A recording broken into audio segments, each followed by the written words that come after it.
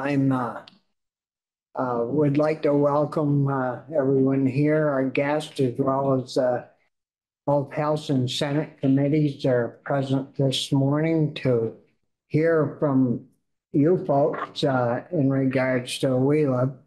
And to get started, I think we'll introduce ourselves and then we'll get to Charlie Hammond be our first witness. So it's great to see all of you here. And I'm Bobby Starr, Senator from Orleans County. And we'll start with, well, maybe we ought to get our other chair. Happy to be last. That's fine. Brian Collmore, representing the Rutland District in the Senate. Heather Supernat in the House, representing Windsor 4, Barnard Pomfret, Bridgewater. Mike Rice, represent the Bennington-Rutland District in the House, Danby, Dorset, Landgrove, Mount Tabor, and Peru. Representative John O'Brien. I represent Windsor Orange 1, which is Royalton, in my hometown of Tunbridge. Representative Rodney Graham, and I represent Orange 3, which is Williamstown and Chelsea. Representative Esme Cole in the House. I represent Windsor 6, and that's Hartford. Brian Campion in the Senate, Bennington County. Irene Renner in the Senate, Chittenden North, including Fairfax. Representative Jed Lipsky, Lamoille 1 District, Stowe. Representative David Templeman, Orleans 3, that's Brownington, Barton, and Westmore. Representative Josie Levitt, Grandal Chittenden, which is all of Grandal County and a little bit of West Mills. Representative Charles Wilson from Caledonia 3, which is Lindenville, Sheffield, Wheelock, Sutton, and Newark. Representative David Durfee from Shaftesbury, also represents Sunderland and Glastonbury. Thank you, members. So anyways, the Working Lands Enterprise Initiative is, it's been a very important part of our working landscape. It certainly helped a lot of businesses over the years to grow, and so it's great to have you folks with us this morning. And I think we'll, according to the schedule I have, we'll start off with Charlie Hammond, who's the Vice President of the board. Vice Chair, not President. Vice Chair. Too big. Good morning. Good. How you doing? I need some binoculars. I know. I feel like I'm looking over at Orleans County. Yeah. Great. Well, thank you so much for the opportunity today. For the record, my name is Charlie Hancock. I occupy the consulting forester seat on the board, and I also currently have the privilege of serving as the vice chair of the board.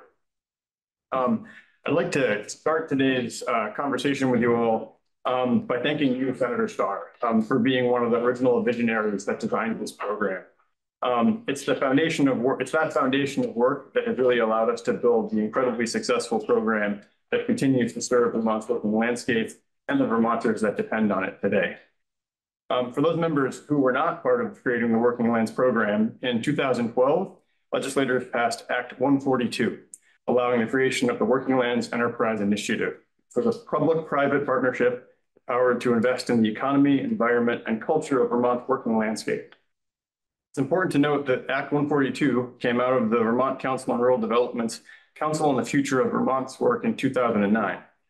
Through the work of the council, Vermonters identified our great state's working landscape as being critically important to our identity and to our future as a state, and articulated a desire to protect it and support it. With discharge from our fellow Vermonters and in the face of the multitude of threats facing Vermont's working landscape, legislators in 2012 had the foresight to understand why a program like the Working Lands Enterprise Fund needed to be created. Founded on the principles of collaboration and responsiveness to the ever-evolving context within this landscape that exists. There should be slides along with what I'm talking about behind me, so if something else pops up, let me know. Since its inception, the Working Lands Enterprise Initiative has successfully advanced the mission laid out in the program's guiding statute. The program was created to save Vermont's working landscape, and the program's thoughtful design has allowed us to successfully keep thousands of acres of land working and build long-term food and forest systems viability through strategic supply chain and technical assistance investments. Since 2012, $15.6 million in grants and contracts have been allocated to 446 working lands businesses and service provider organizations who directly support those businesses. We're going to hear from a few of those businesses later. Support from the Working Lands Enterprise Initiative has helped to create over 540 new jobs, while also maintaining the viability of countless existing jobs. It's led to more than 92 million in generated sales, and it's kept the working landscape vibrant and vital, with over 24,985 acres directly benefiting from our investments. Additionally, $24.6 million has been leveraged in matching funds through this work. So for every $1 of public investment, another $1.6 in matching private funds has been leveraged to support this work. It's important to note that while matching funds is a critical component of the Working Lands Enterprise Initiative's work, we do see grantees every year who request a waiver on the match assistance because of the struggles that they're seeing as the businesses that they're all facing. And so we do work with applicants to provide waivers for that. These investments continue to make an impact in all 14 counties, as you can see behind me and in the report in front of you. In the beginning, people doubted if farmers or foresters or those making their livings in the forest would take the time to fill out grant applications because they're busy and they're in the forest and they have no connectivity, right? But each year, Working Lands Enterprise Initiative breaks its record for demand. In FY24, we are seeing the greatest demand to date, with grant requests totaling $13,805,441. And with only $2 million in funds to award, that's a 7 times ask compared to the funds available. 7 times the amount of funds being asked for than what we have to give. If nothing else, this demonstrates the immense need and the opportunity that we have to deploy more funds if, and hopefully when, they become available. At this point, I'm going to hand it off to Elizabeth. Elizabeth Sipple is our program director. Before you leave, Charlie, are there any questions from committee members on the stats that Charlie gave us? Pretty impressive. It's very impressive. I think, you'd be hard pressed to find another state program that has this sort of impact given the investment that we're putting into it. And as we pointed out, the need there is great. And all this data is also included in the really great report that you've got from you for reference later. I should say, I don't want to take much of your time, but when you put a program together like this in the beginning, you never know whether it's gonna work or not work. And I think the reason that this has been so successful is because we had a good board of directors that looked after it. We had staff that really cared about making this work, and it's all we do as legislators. I've done anyways, is you listen to people, and so you come together and you put something like this together, but it could backfire and all fall apart if you don't have real good staff people and a board of directors into the future to make it all work. And I think, Charlie, you've been part of this for a long, long time. Yeah, I would be hard pressed to tell you how long. Time is one of those things where most things feel like they happened yesterday and folks say, no, that was years ago. So yeah, it's been a while, but it's been a pleasure and really a privilege to work with the great staff we work with the great board that we have representing all sorts of sectors from across the state, and working with legislators like you to help make this possible. So thank you for the opportunity. Yeah. Great. Thank you very much. Thank you, Charlie.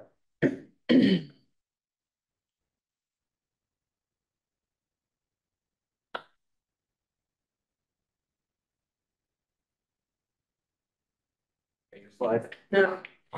Would you- This one?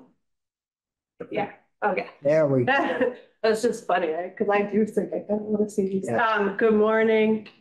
Morning. It's nice to see familiar faces. As I was with all of you last year. My name is Elizabeth Sipple, and I am program staff for the Working Lands Enterprise Initiative. I actually feel like Senator Starr basically offered a perfect introduction to what I want to talk about, which is like, why do we think that the Working Lands program is working so well? Like, what are the structural components that allow the program to be responsive and continue to evolve within an ever-changing context?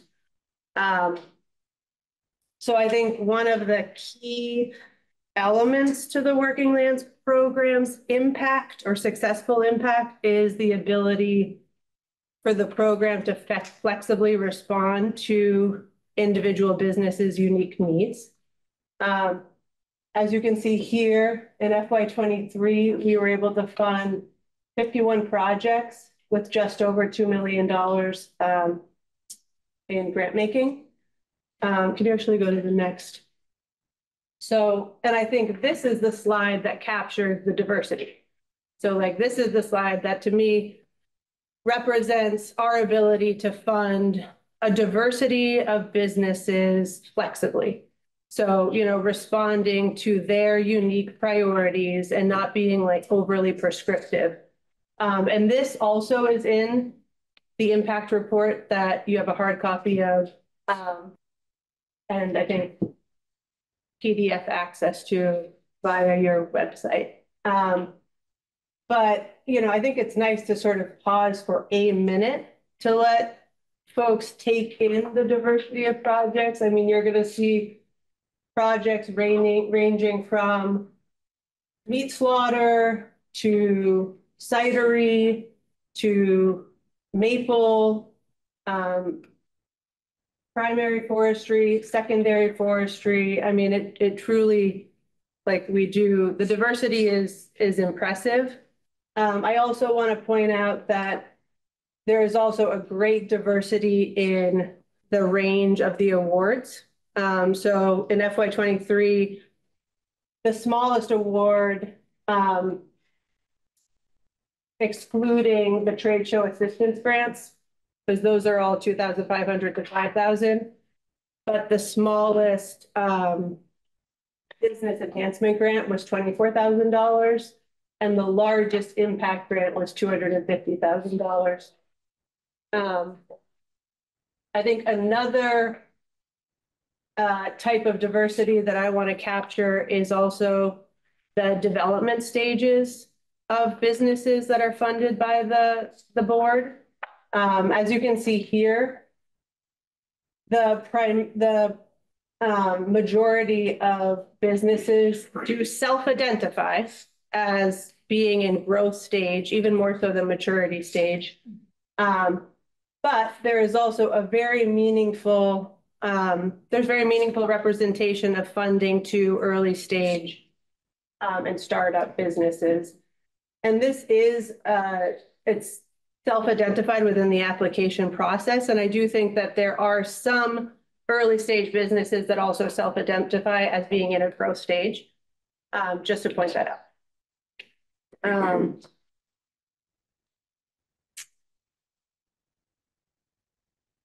Okay, so yeah, so the first design factor is like the flexible funding. The second design or structural part of the program that I want to highlight is the diversity of the leadership. So we have the tri-agency collaboration between FPR, ACCD, and the Agency of Agriculture. But then, in addition, we have this incredibly diverse representation on the board, with board members, business owners, service providers that are representing a whole diversity of farm and forest sectors. So as you can see in this slide, each board seat by mandate represents a specific sector or a specific initiative. So we have a maple seat, we have a dairy seat, we have I mean, there's 17. So I think it's just, you know, the important the takeaway here is that there's this like incredible diversity of expertise on the board, which is a real strength. And I think, you know, all comes back to the visionaries that created the program.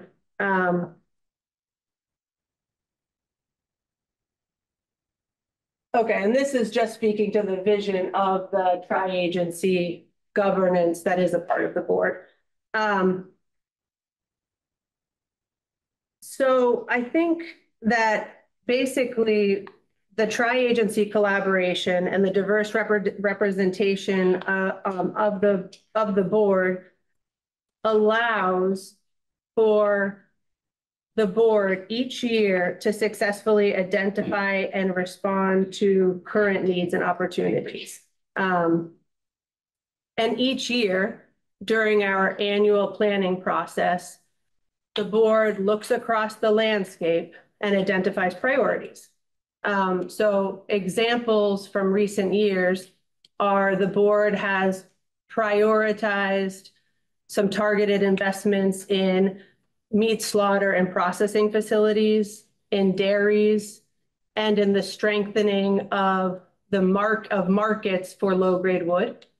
Those are some priorities that have been identified through this annual prioritization process.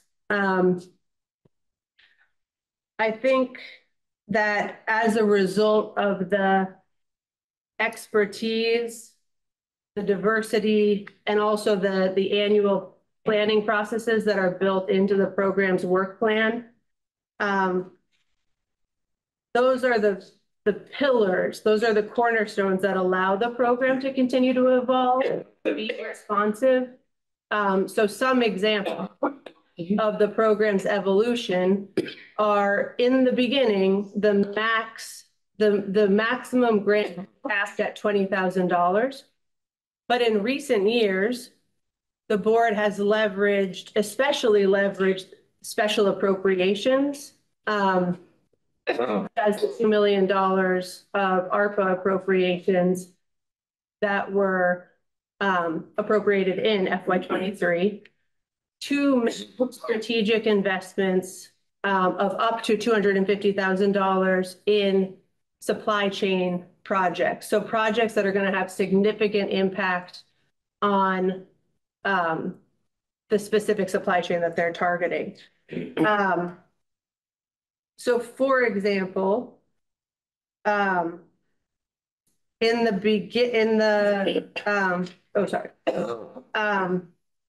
so prior to the existence of these larger grants, we call them the impact grants, the board was not investing significantly in supply chain infrastructure, such as distribution and processing initiatives.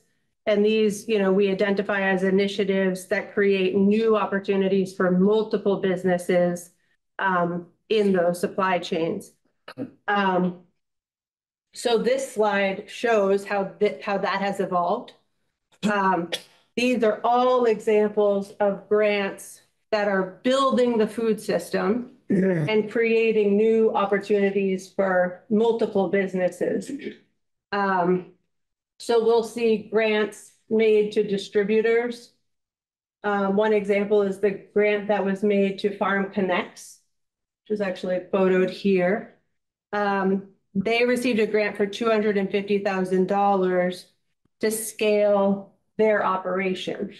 And Farm Connects delivers products for over 100 Vermont producers.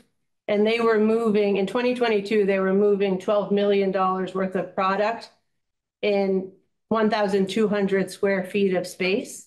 So this grant was helping them to upgrade their infrastructure and actually expand their space. And I think you will also see the result of the targeted funding to meat slaughter and processing facilities in this list. I think in the beginning of the program, we did not see significant investments into primary production with forestry and logging and sawmills. largely because the cost of the equipment that the businesses need is so high that a $20,000 grant like barely scrapes the surface. But as you can see in this slide, that has changed significantly. So for example, we have a grant to the White Rock Farm. Basically, it's an example of a sawmill expansion project. So they received a grant for $250,000 to expand their building to house a new mill and to buy a new used mill, but that was going to allow them to expand their production from 200,000 board feet to 400,000 board feet within the first year of operation. That grant also allowed some expenses to cover the permitting costs, which we know are specifically a challenge for forestry businesses that are looking to expand. And they have successfully completed that project at this point, which is very exciting. So in summary, what I am trying to capture here is that it is the flexible, non-prescriptive funding. It is the annual assessment processes built into the program. It is the experts that are brought into the grant making process, specifically in the participatory review process that we maintain. And it is the expertise of the board that really allow the program from its structure to remain responsive and to make catalytic investments in both individual businesses, but also investments in initiatives that are building the food and forestry system, in which, all working lands businesses can have a better success, a better chance of thriving. Thank you, Elizabeth.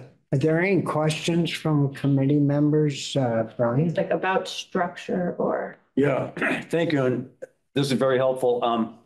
Even though these grants are smaller in nature, if you could just talk a little bit about the trade show assistance grants. What do they entail, and how I can understand going to a trade show and getting the product in front of people. Yeah, and that is basically the goal, right? It's to create new markets. It's to support businesses who are looking to go to trade shows, to make connections, to expand their markets. The trade show grants are focused on business to business trade shows. The businesses identify the trade shows that they, are looking to go to. It is a match.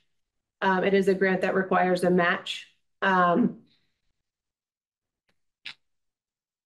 there more specific? No, that's fine. Okay. Thank you. So would that trade show, is Eastern States considered a trade show?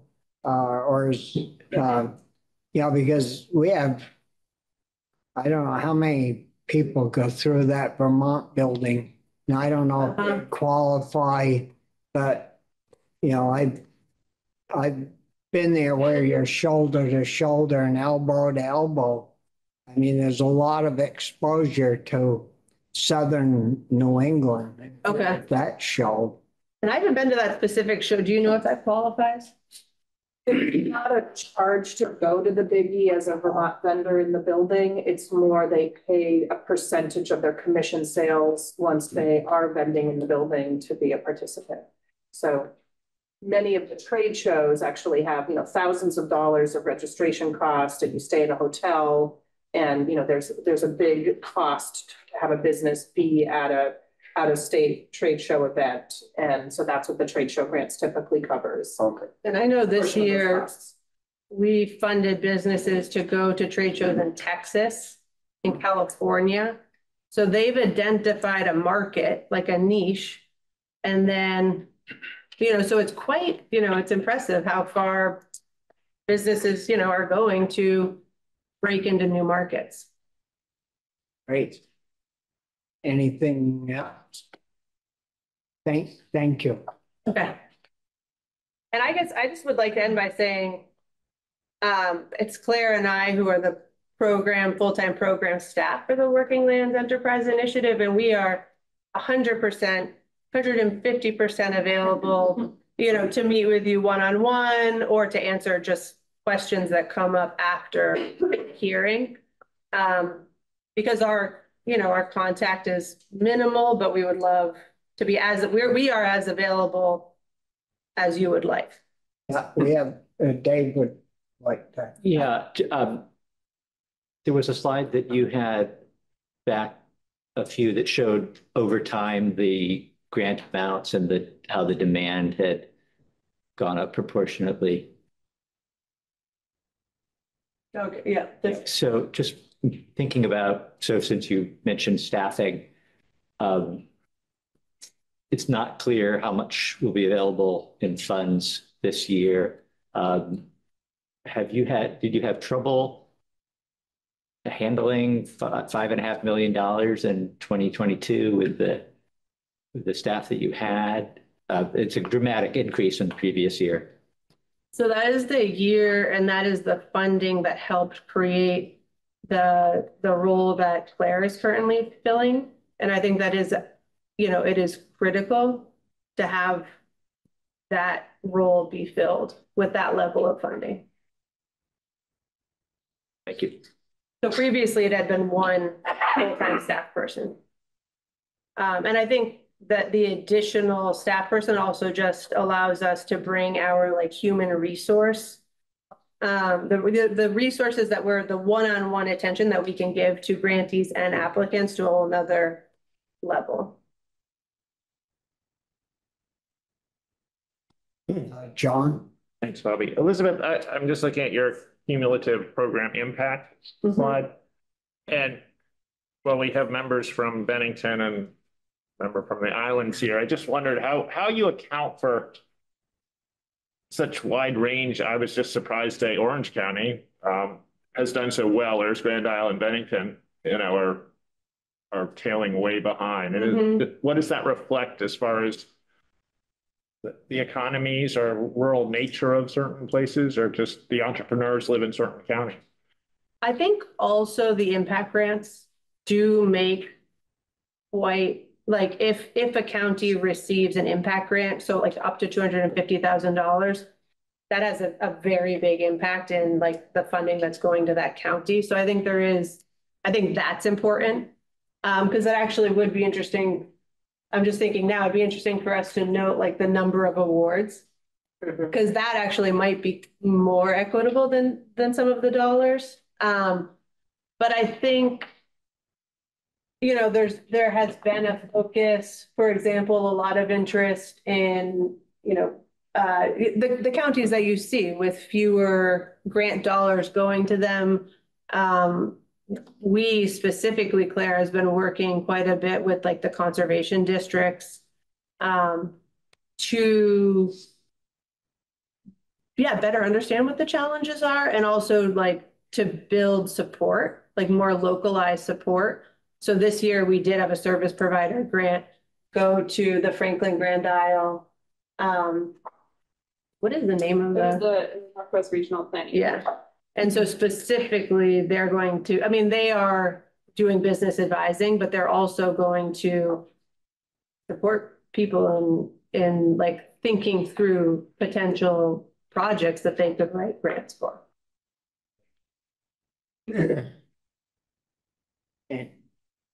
Anything else, John?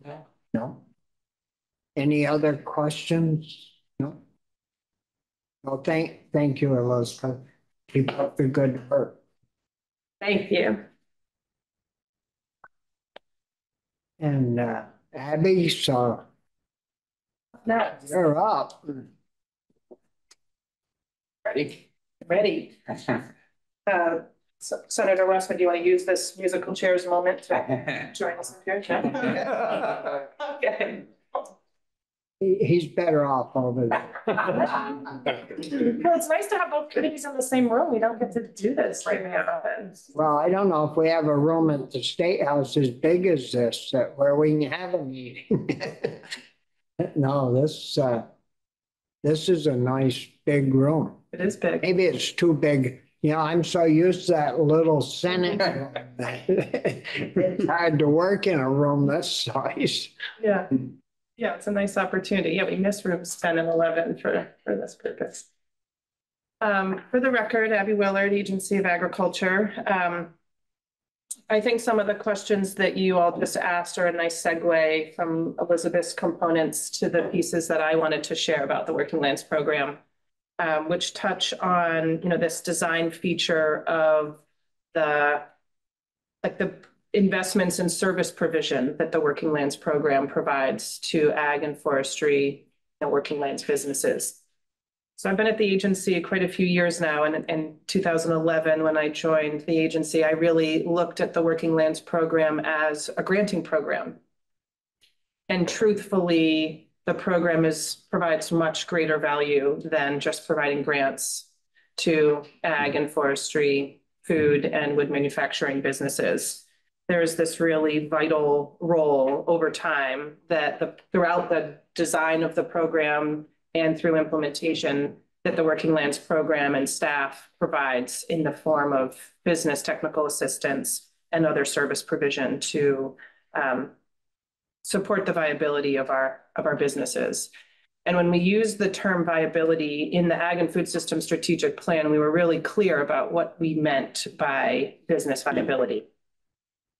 And it was that we were providing both economic stability, but also social and ecological responsibility of our businesses. And so I think that's an important piece to keep in mind, that that's sort of the objective of the viability of the program.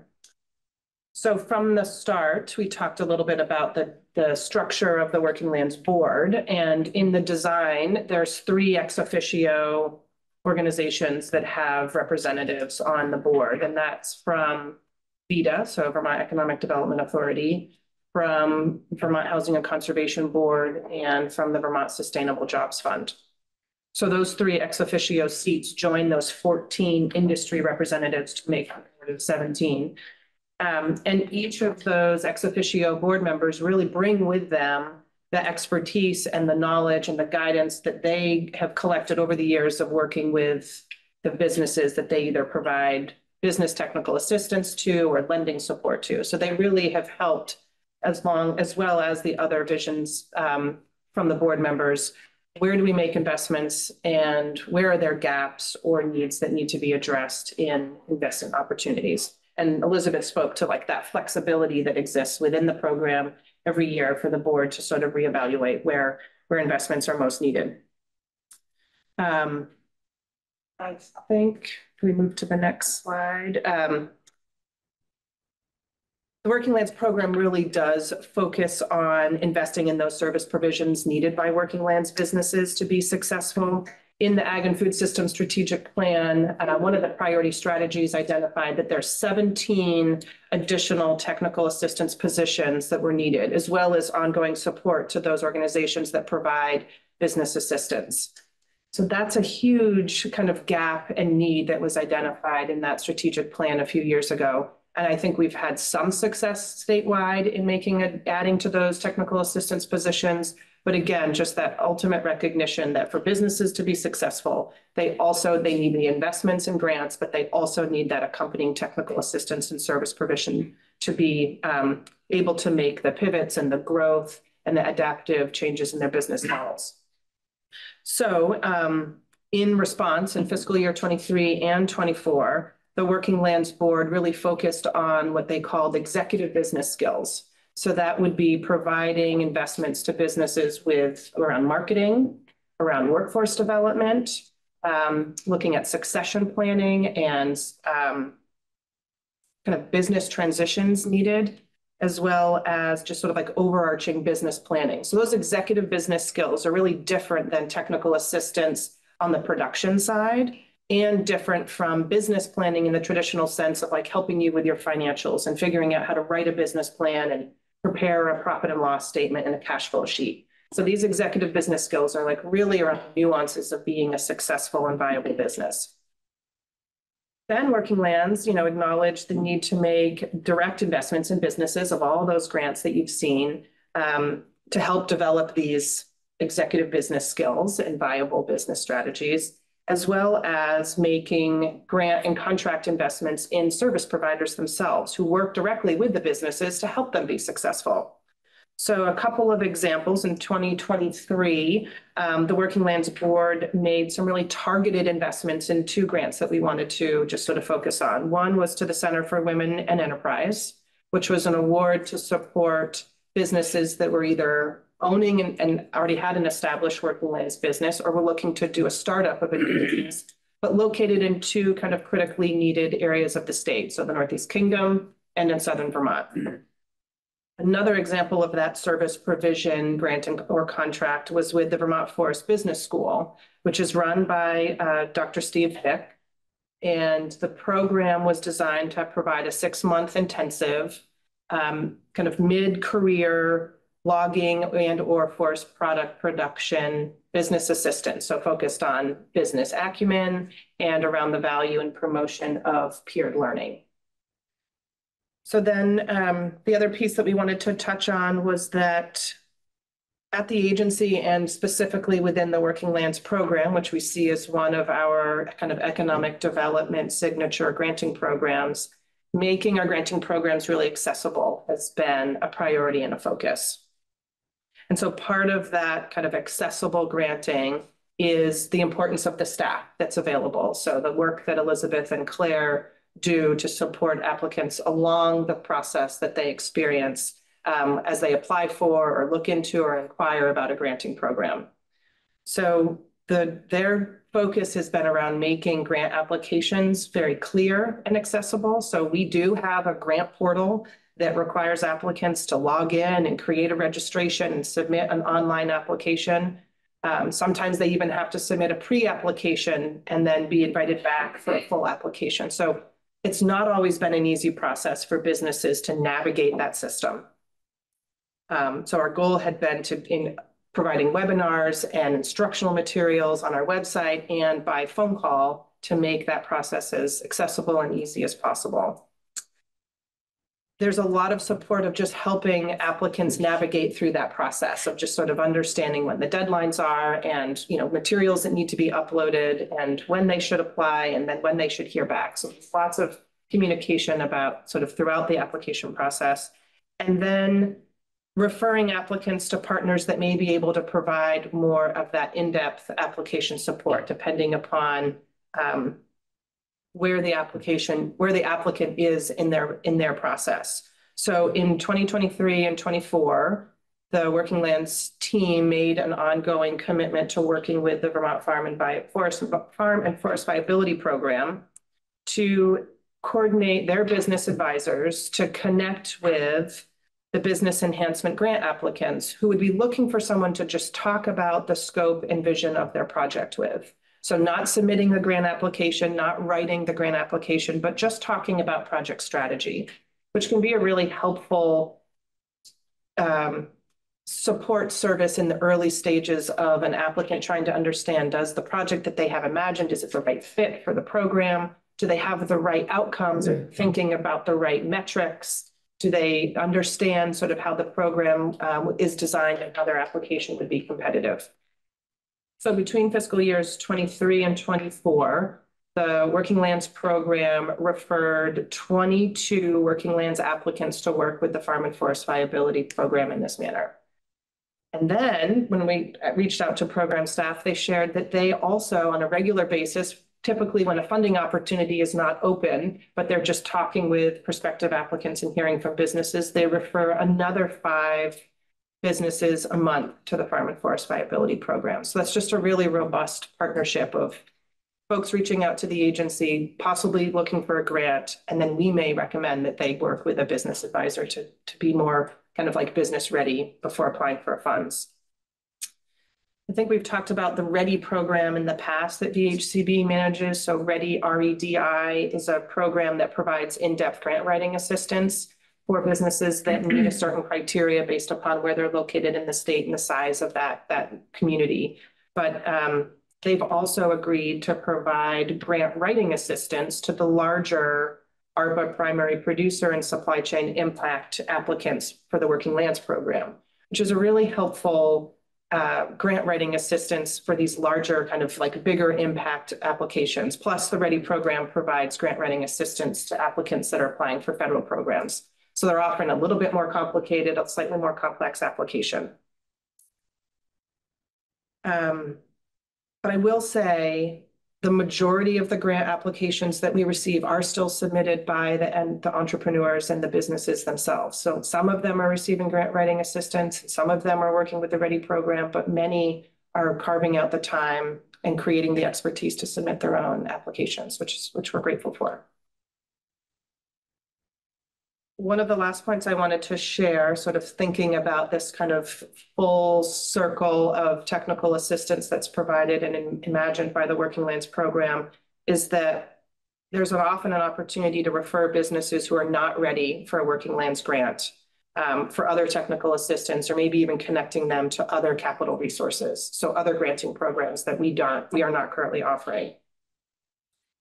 And because we want to see Working Lands businesses sort of feel supported by the program, even if they're not receiving an award, that's what this envisioned kind of partnership is sort of connecting them to other grant opportunities. And because this program has been so oversubscribed year over year, there are many high quality and oftentimes even shovel ready projects that the program and the board are not able to invest in. And so really directing them to other funding opportunities that they may be successful with.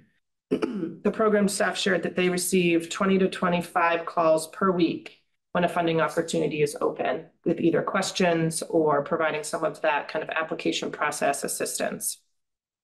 And then kind of like per design of the program, and it's evolved over time, every applicant that applies for a Working Lands grant has an opportunity to receive feedback on their application. So areas for improvement, other resources, other programs that might be a good fit for their program. Sometimes that's provided to them in their denial email, and other times in that email, depending upon the number of applications that are received per funding opportunity, is an open invitation to reach out to the program staff to receive more of that feedback around areas of their application could have been strengthened or ways in which it wasn't as competitive as some of the other applications that were funded. So as you can imagine, that's a pretty high intensive, high communicating kind of role and kind of service provision that the Working Lands program and Working Lands applicants and grantees receive throughout the life of their kind of applying or exploring a funding opportunity to hopefully becoming a grantee.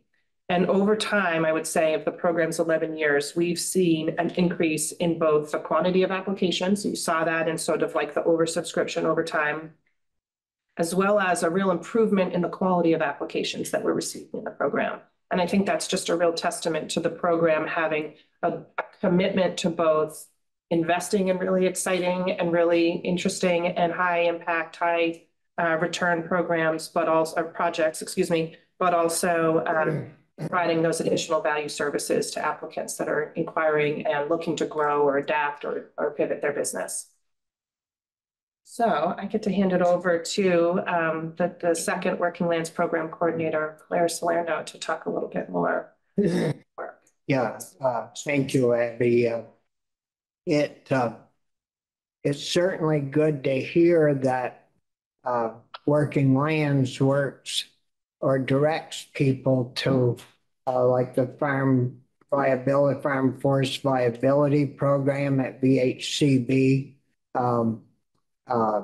That, I don't know, we created that a few years back, and it really helps people to understand and go to the next level, what they would need, and help with their financials. If they're having a little trouble, try to straighten them out. And we had testimony earlier from VHCB that the percentage of people that they helped turn around was tremendously high. I don't know if you folks have had them in yet.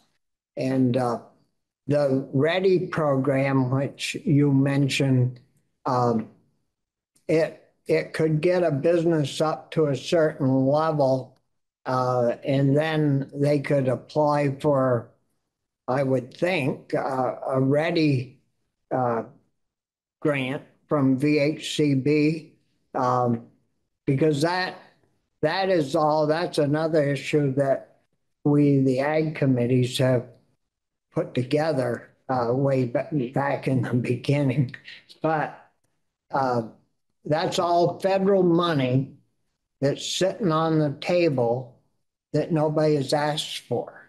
And so it's set up so people within a community of 5,000 or less. So, you know, like Burlington, the bigger places can't get into that and take the money. I'm sure they have professional grant writers, but little places, little communities, they don't have professional people to help their citizens after these grants, where the READY program through VHCB, and that could be individuals or nonprofits, small businesses.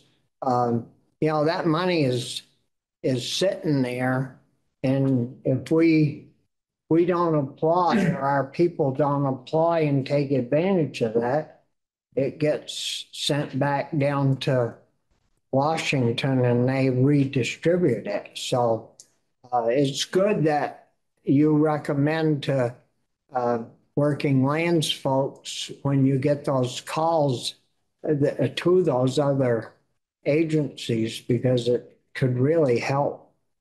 Yeah, I think it is an essential partnership of just connecting businesses to the right funding at the right time, and then whatever kind of technical support's needed for them to be successful. And yeah, business advisors are critical for that, and the READY grant writing support's also really helpful. Jed, you had a... Yes, thank you, Senator Starr, and thank you, Abby. I just wanted to make a comment regarding an initiative that you funded and highlighted, and that is the Vermont Forest School led by Stephen Bick. And I liked your presentation across the board about the segments of both, you know, social, economic, and ecological values as criteria. But much to my surprise, over the years, Stephen Bick said, "Jed, you're actually too old to go to my school. I'm focused on the younger, mid-career? The mid-career folks." I took offense to that, but we'll move on. But I want everyone in this room to know, as far as the history of how a logger, which is sort of the base tier of the forest products industry, has gotten their knowledge, and a lot of it's handed down, and maybe what they were told was incorrect, or whoever was teaching them was not sober. You don't know, but it hasn't worked great. But Dr. Bick has been so knowledgeable, and I've had access to him for decades as a writer. He submits articles in the Northern Logger, and wow, that's thoughtful. But to have Northeast Forest, you know, practitioners have access to his sort of knowledge, organization, and acumen has helped elevate my profession as a timber harvester to a whole nother level. And as a sort of a vulnerable industry within our region, it adds a professionalism and knowledge. That grant was absolutely important. And I thank you for that, for your whole organization to recognize that unique need. Have you participated in any of the peer, kind of to peer business support that this program sort of focuses on? In some regards, I have. Obviously, I've gone to, you know, tech centers, Green Mountain Tech, and, you know, to give insights and intel for young folks trying to get into the logging business. But and I've served in, like, the summit we had at Bolton. I interacted with Dr. Bick, and I try to be an advocate in our committee for some of this stuff and the master logger program, that sort of thing. But no, I've just been out there as a someone who cares immensely about our future in this world. But thank you for recognizing Dr. Bick's gifts. Well, thank you, Jed, for your question. Thank you, Abby. Stay in touch. Yeah, not going too far.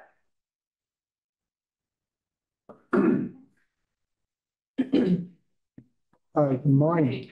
For the record, my name is Claire Salerno. I'm the program coordinator for the Working Lands Enterprise Initiative, so the other full-time staff person, along with Elizabeth. And I'm here today to share some details more about the grant making process, which other folks have touched on, and focusing on some changes that we've made in FY 23 and 24. So prior to my role here at the agency over the last couple of years, I grew up in Johnson, but I spent several years in Washington, D.C., working on evaluating federal housing programs. So I know that capturing the results and impacts of any government state-funded program is really critical to understanding its success. So to stay responsive to the current context, the Working Lands program continues to evolve how we measure grant project impacts. And so we ask questions about the potential project impact during the application process, and then we also follow up with grantees after their project is complete to understand what those impacts have been. And so, for example, we made several changes this year to how we ask about targeted project impacts in the applications for the most recent round of grants. And we made these changes based on feedback that we heard both from applicants during the application process, as well as from focus groups with business advisors, such as those at the Farm and Forest Viability Program, as well as working land stakeholders last summer. And as you saw in some of the earlier slides, job creation has been a very key metric of program success since the beginning. And we still ask about projected job creation in the application, as well as in follow-up surveys with grantees that are funded. But given the current labor context, we've expanded kind of this focus on job creation to think about what our grant project impacts are on labor efficiencies, workforce development, and worker and owner well-being. So for example, Fort Waite Farm, which is a dairy farm in Corinth that you see pictured here, they received a grant in FY 23 to increase the efficiency of their bunk style feeding operation. If you want more details about it, it's in the report that's in front of you. And then Giddings Hill Forest Products, which is a logging operation in Bakersfield, their grant was for the purchase of a forwarder, which is safer for employees, increases efficiency, and has a lower impact on the environment as part of a transition to cut-to-length logging. And you can also read more about those specific impacts and how they've made those operations more efficient and reduced the physical strain on farmers and loggers.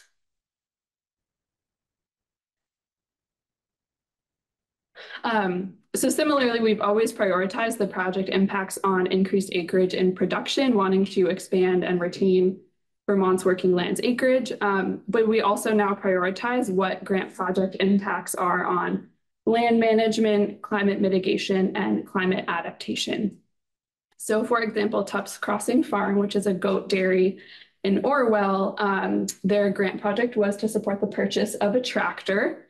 And the key kind of element of having that tractor was the ability for them to both brush hog their pastures and to stack their hay bales in their manger. And so the key kind of impact there was both on the land management, improved pasture quality, which therefore improved their ability to pasture their young stock well into the fall, which was not something they were able to do before, as well as to both increase their storage capacity by the ability to then stack their hay bales higher, and then also cut in half the time spent kind of transporting hay bales from the storage to then the feeding area. So there's kind of like all of these impacts around both land management and then efficiency that we're seeing in this grant that seems kind of like a straightforward tractor purchase. And so we've made these changes so that we can kind of capture these really important impacts of the project.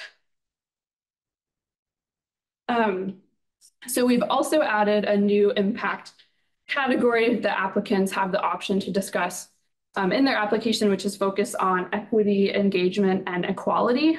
So this is where applicants can describe how their project will reach or impact historically underserved or marginalized communities. So this could be people living below the poverty threshold, people facing food insecurity or homelessness, immigrants, LGBTQ plus people, people of color, people with disabilities, veterans, and women.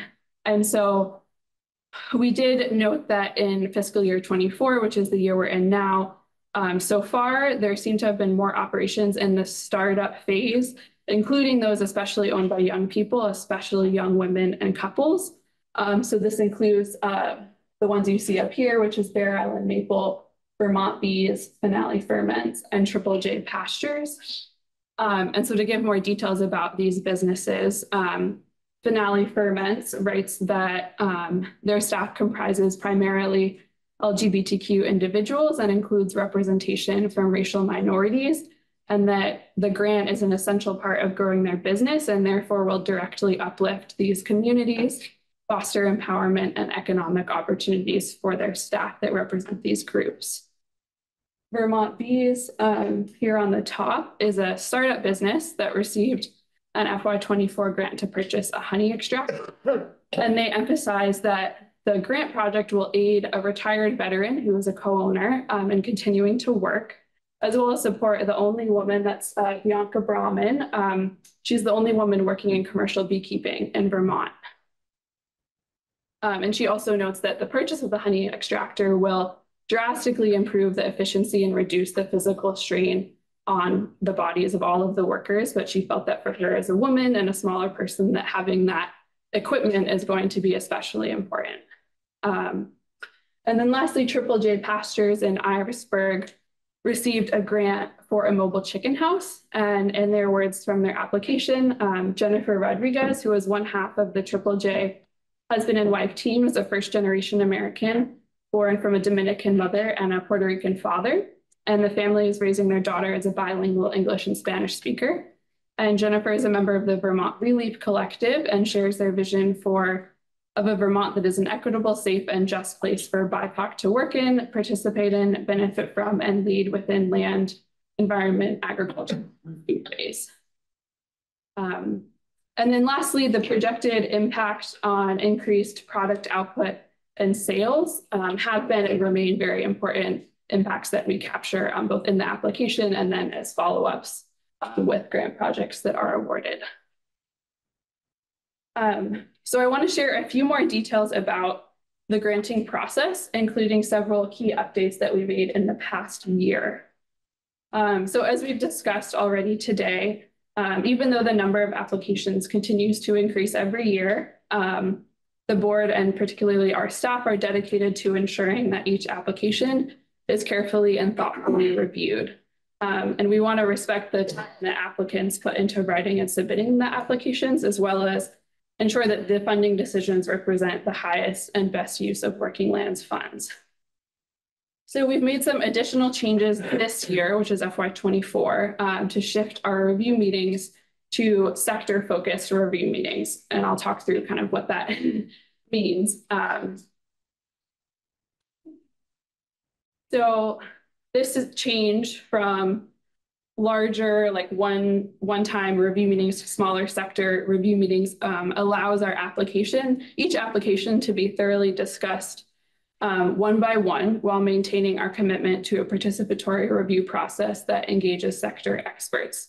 So every application that is submitted is read by 3 individual reviewers who have been vetted for any conflicts of interest. And that is not new this year. That's been the case throughout the life of a program, that anyone with a conflict of interest does not participate in reviewing or voting on an application. And reviewers and board members are reminded in any review discussion to focus the discussion on verified information about an applicant and to keep opinions and conflicts of interest outside the review process. So to provide an example of the changes for this year, in the past, if we had a funding opportunity where we received 50 applicants, that meant we would engage 20 to 30 reviewers working in the forestry and ag sector from the public and private sector, which we still do. But instead of convening one meeting where all of those people are trying to discuss all 50 applications, we now convene several review meetings, focus on 2 to 6 subsectors. So we might have a dairy and livestock meeting, we might have a forestry one, We might have a like cross and produce one. So this means that a smaller group of sector expert reviewers is discussing maybe up to 15 applications at a time. And as we mentioned before, we offer individualized feedback to applicants that are not awarded. So the discussion of all of the applications in smaller groups with these sector experts really strengthens the quality of the feedback that we can offer. And overall, the participatory review of applications by sector experts is one of the design elements that allows the program to remain up to date with current sector priorities and make strategic investments that respond to those priorities. And then the last thing I want to draw your attention to on this slide is the time between the application due date and the applicant notification date. And we strive to keep this period to about 2 months. And we find that this is the appropriate amount of time needed for each application to be carefully read by, those 3 reviewers, convene those review discussions, and then hold the final board decision meeting. And then lastly, another significant discussion and shift that took place in fiscal year 23 was the board's decision to make the Working Lands program's first investment in a pilot net zero emissions farm worker housing project. And so this project is being executed by Riverview Farm, which is a dairy farm in Franklin. And it is being done in collaboration with several partners listed here. So including Efficiency Vermont, VHCB, and the Champlain Housing Trust, was actually not listed there. And so we've told businesses and service providers working in the farm worker housing space that Working Lands funds can be part of funding housing, but they're best placed to fill that minimal last mile gap in financing. So when there's already other sources of funding invested in the project. And so in FY24, we've received $355,000 in requests for farm worker housing through the recent ARPA Primary Producer Impact Grant. And the board has decided that they'll invest up to $200,000 of those funds into housing. And the board's decision to invest one-time allocations into farm worker housing is driven by the human rights concerns surrounding current living conditions on farms and the importance that decent, safe housing plays in any farm's long-term viability. And the board has decided that base allocations will not be used for farm worker housing. And Well, taking questions. Thank you, Claire. Any questions for Claire? Well, they're letting you off easy. Oh, Dad's got Oh, sorry, Bob. That's a very impressive group of 5 institutional funders, but the Working Lands grant on this farm worker housing project was $171,000. Did those other institutional funders make up the entire amount, or was there some level of match by the farm themselves? I believe there's some level of match from the farm itself as well. And my understanding is that all of those other pieces were in place, including match from the farm, and we were the last funder. They came to us and said, we have all this, we cannot make this happen without additional funds. And that was why the board decided that if this was going to be the funding that could make it happen. Well, just as a final comment, Claire, I got to say, in our committee, the House Ag, Food Resilience and Forestry, farm worker housing is an issue of importance within our committee. So I laud that. And I think I will say that I think it's precedent now because we have the board agreed to fund farm worker housing out of the year 2 ARPA grant opportunity. We won't be able to fund at this level, which we let all of these partners know. We had a very participatory conversation because this year we have 5 requests for funding for farm worker housing.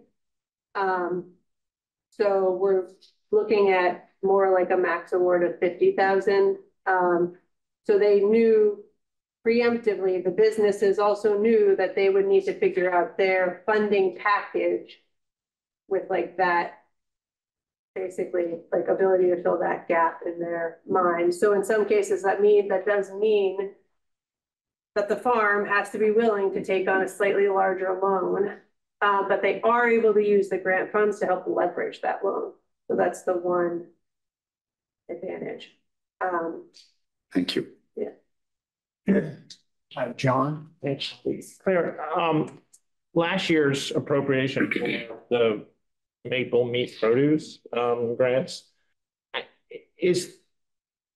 do applicants know that like they should go for those or a working lands grant? Like I can see some overlap there. Yeah, I've spent a lot of time on the phone with a lot of people talking about that. I think, yeah, we tried to make it really clear, you know, on the web pages and in the like RFA, the like application information documents that like that other funding is available, and sort of direct folks of like, you know, if you have a produce operation, you might want to think about this. The grant dollar amount is a little different. So for folks that I talk with, it really depends on like if I direct them to one versus the other, it depends on their grant dollar amount, whether they have matching funds available, since the agency opted to not require match for that other grant. And we did make the choice to allow folks to apply for both if they wanted to, that could be their decision. We didn't want to be restrictive, but that they couldn't be awarded both. So with folks that kind of fall into both, I've definitely spent a lot of time kind of helping them weigh those options and understand what the timelines and like that they can, you know, choose how to invest their time if they qualify for both, or if they don't, helping them direct to the right one. Can I ask a follow-up on just one more? What I was thinking of looking at your business grants was this sort of floodgates, opening the floodgates problem, where like Sweetland Farm got an electric tractor because they want to transition to carbon-free farming. Right. But now once you've given a grant like that, I can see 1,000 farmers saying, oh, we want an electric tractor too, including some on this committee.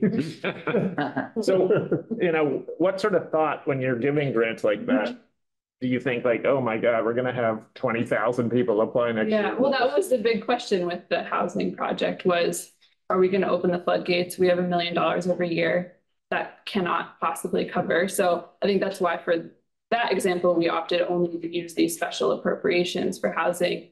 Because something like the tractor, I think it's a matter of, that's kind of maybe a pilot. We stay in touch with Sweetland, understanding like, okay, what has the impact been? As I mentioned, we collect all that information. And, you know, if it turns out it's not going so well, or like whatever reason, then maybe if, you know, 1 million other farms come, maybe it wouldn't be funded. It's also a new technology, so it's quite interesting to be able to test it out and see if it's viable. And I think it's also a part of Sweetland Farm they're very dedicated to becoming as close as possible to a net zero like carbon emissions farm.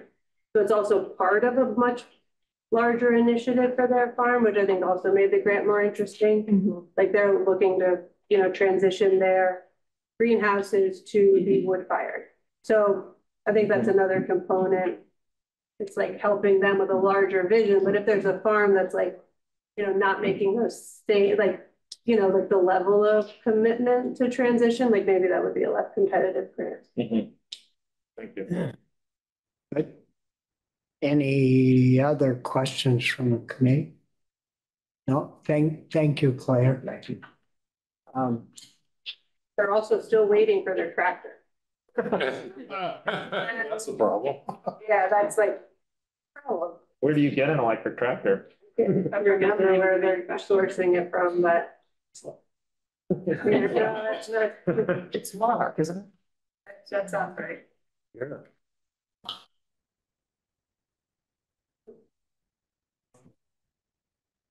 So we've actually, the next agenda item was question and answer, but we've on our time. We kind of covered them as we went through. Because I don't want to. I want to get to the grantees. So our first, and we'll have other questions time. Joe's Brook Farm. Joe's Brook Farm? Yep. There you are. Welcome. Good morning.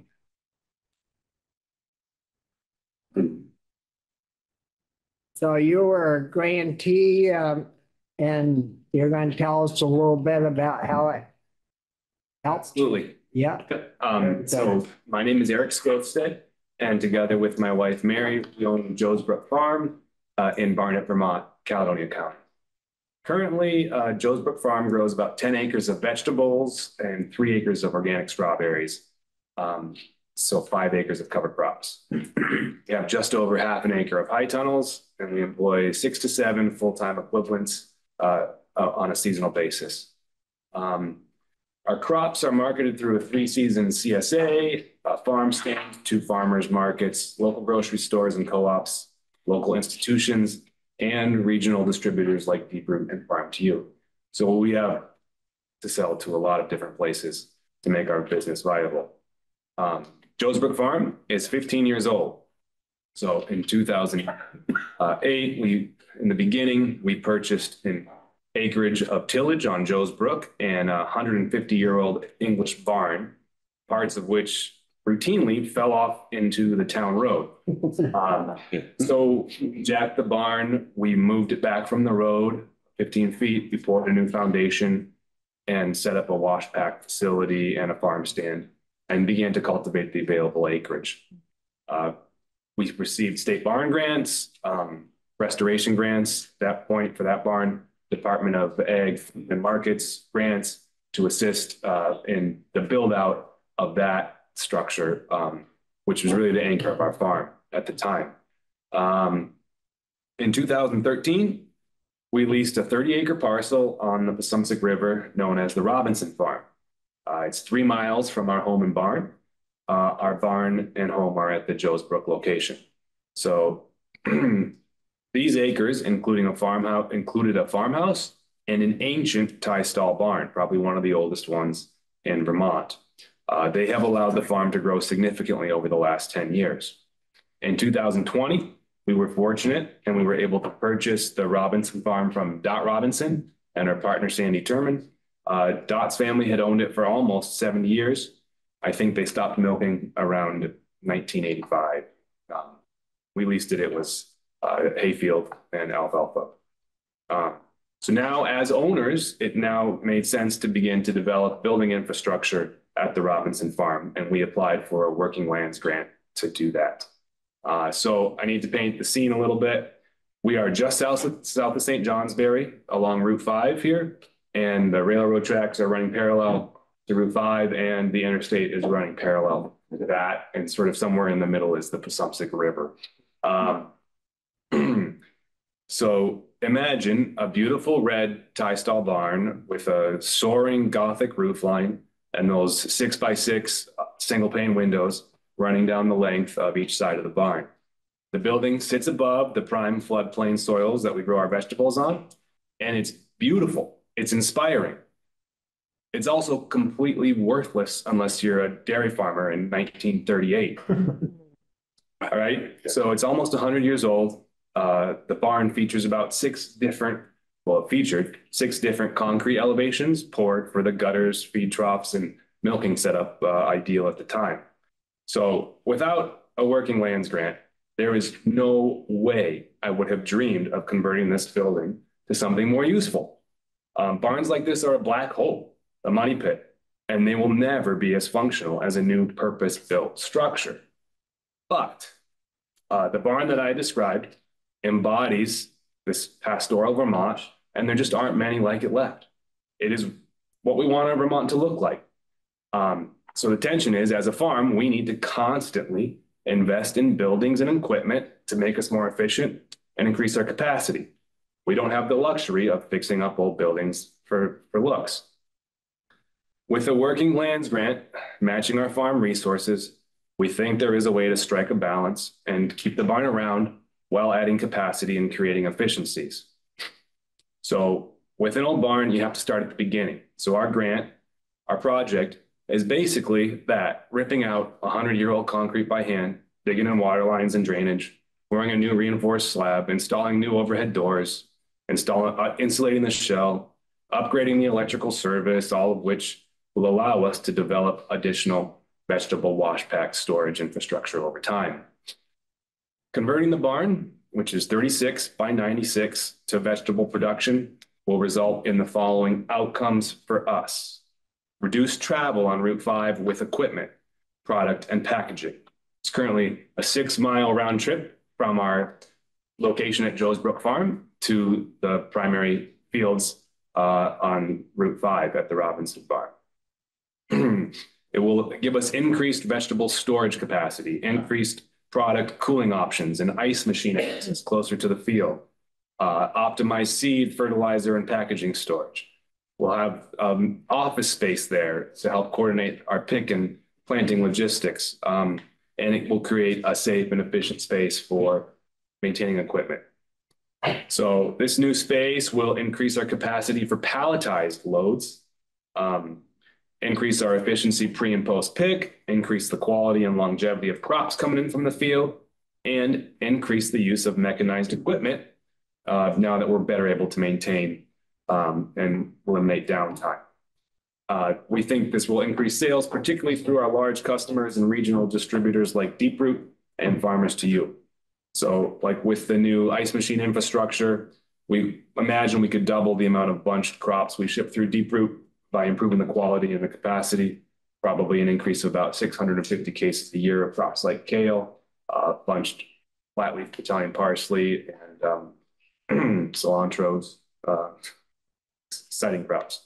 Our efforts to build a more efficient cooler in this newly converted barn have also been assisted by the Working Lands program in another way, sort of through a service providers grant, I think. We have received a matching USDA Rural Development Grant targeted for efficiency upgrades to replace some of our coolers in our old facility with a newer cooler in the new facility.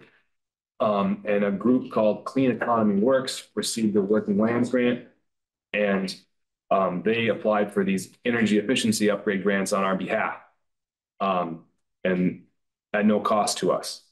And so while it's reasonably easy for me, I'm comfortable with the state of Vermont grant application process. To apply for a USDA grant is something different entirely. So very grateful to have the assistance of these service providers to help us really make the most of this project. That group again was Clean Economy Works, and they're helping a lot of farms. So, you know, a lot of cool things about this project. Everybody loves old barns. I think one of my favorite things about farming is fixing up these structures. I've done 2 of them now. It's a work in progress. We're still working away at it. We're doing most of the work ourselves. And it's, I don't know, when you use these structures, then it makes sense to maintain them, and they exist on the landscape, and they bring a lot of value culturally. And I think they also now bring a lot of value through the production. So that's our project. Well, thank you, Eric. Senator Keynes. Senator, do you have an image, a picture of the barn? It's on the cover. It is. It's this one right here. Great, thank you. Yeah, it's pretty beautiful barn. Yeah, it is beautiful. Yeah. What style barn did you call it? Thai? I call it it's a Thai swell. Heist. Joe's Brook Farm is an English barn. That's a very different, older style, not for specialized dairy. Okay. That's not there. The barn that we're talking about in this case is the Robinson barn. It's a Thai style barn, probably a kit dating from the late 30s or early 40s. It would have been one of the last barns built for the storage of loose hay. So hand harvested, hand raked hay, possibly not compacted in any way. So the upper level just soars when you're in there. And you can't imagine what to do with it. It's got a Gothic style roof line, which is a problem because it's curved. So roofing it becomes very challenging. So that's something we'll have to look forward to in our future. But it's a unique building. Beautiful. Thanks for getting the cars. So, Eric, how soon will you have your project completed? Yep. So we got the concrete poured. I mean, we worked away at it all last summer. We had a difficult growing season with a lot of hours spent recovering from floods. We do have floodplains. We farm And so that took some time, but we got all the concrete removed and poured, and we dug in all the drainage. We poured over 60 yards of concrete before the winter service charge kicked in on the 1st of November. So that felt great, and we're just sort of catching our breath, and we'll start back up in it once it thaws out a bit. Yeah. Yeah, good. The next step is to frame in the in walls and the new doors, yeah, beyond. Brian? Thank you, Bobby. So Eric, we seem to be appropriately focused on the barn, which is great. And to follow up on Senator Campion's question a little bit, is this a recent picture? In other words, if somebody drives by and you've done most of this inside the barn, how much of that would people be able to tell as they sort of drive by? Because it looks like it probably. You can tell there's a project going on because we had to, I mean, again, jack the gables of this barn or footings to accommodate the new slab on the gables. We were able to leave the eave edges intact along the 96-foot length of it. So it looks the same from about the top of the windows up, but on the gables, there's the Vermont tarp look going on for the winter. But everyone got to watch us work on it.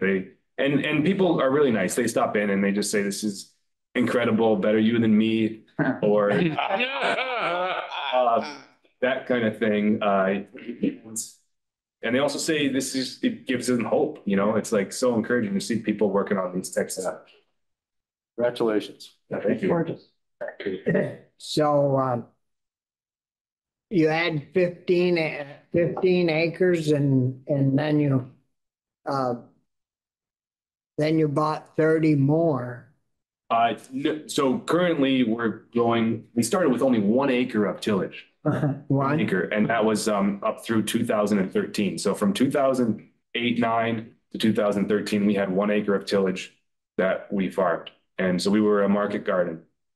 And we expanded dramatically in 2013 when we leased, when Dot Robinson and her mother Carol leased us that property, the 30-acre property, which we now grow about 10 acres of vegetables, 3 acres of strawberry, and another 5 acres of cover crops on.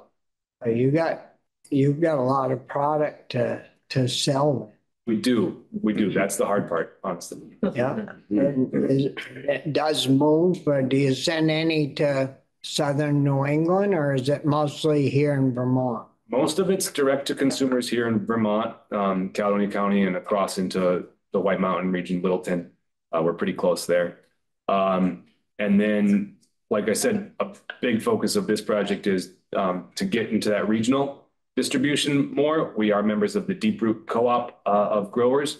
And so there are crops that we think have are growth crops in that co-op, and they're bunched crops. And we think by having some better storage a little closer to the field, we could really improve our efficiencies related to those crops. So, yeah. Great. Other questions for you?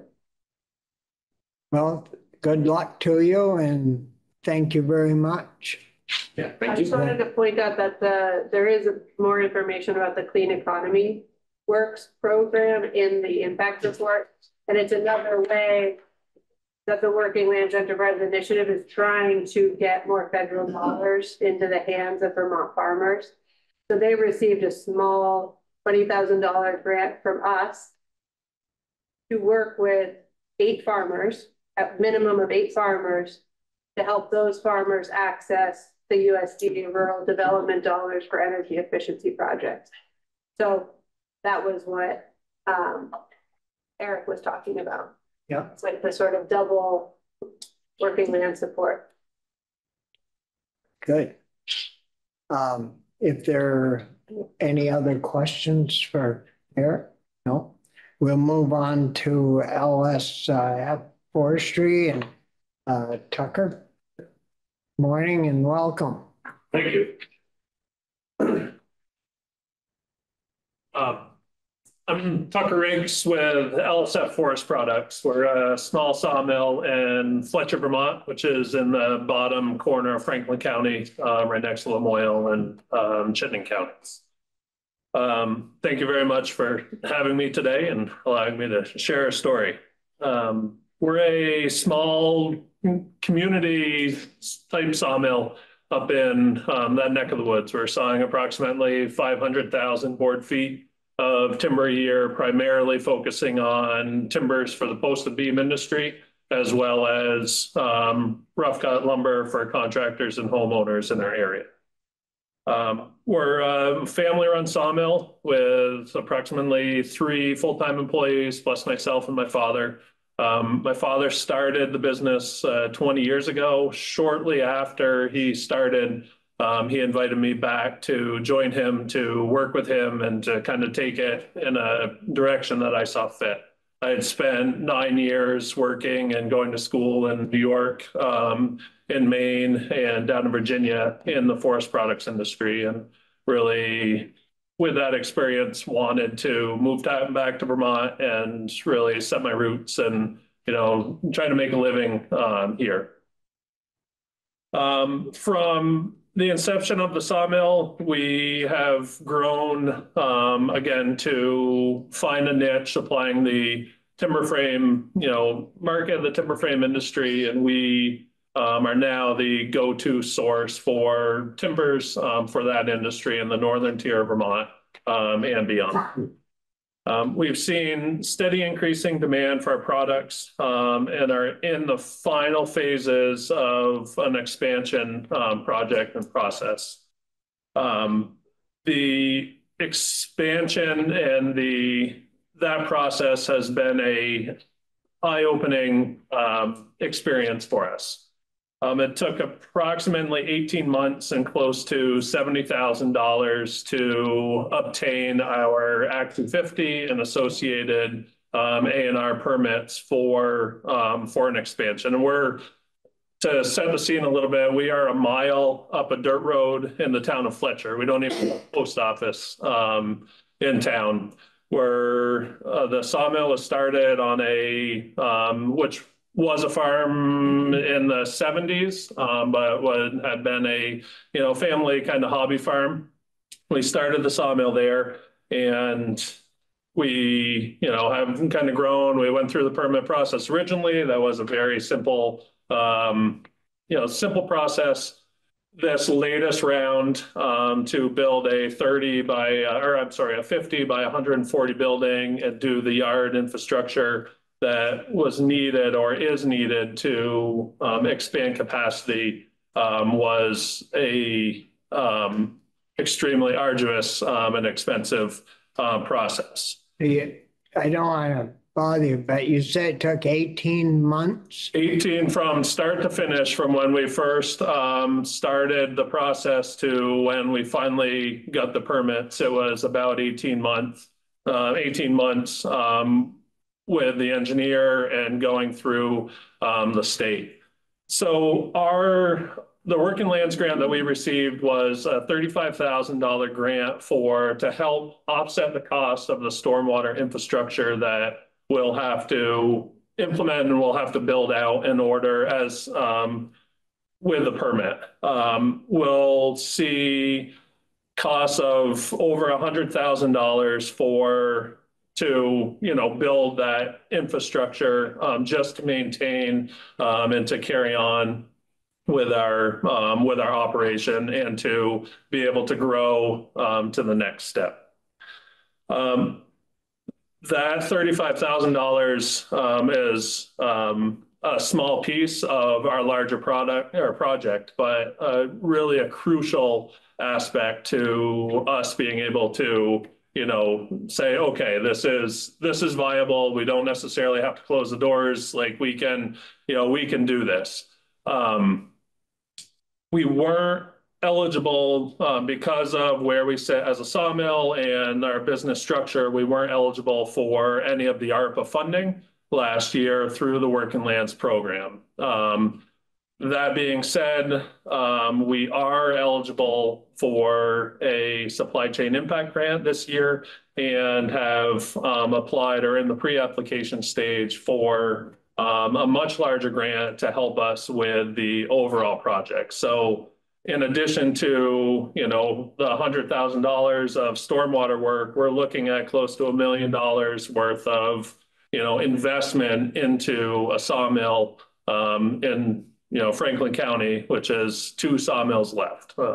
When I was growing up in Fletcher, we had 3 sawmills in the town of Fletcher, and we're down to 2 left in the county.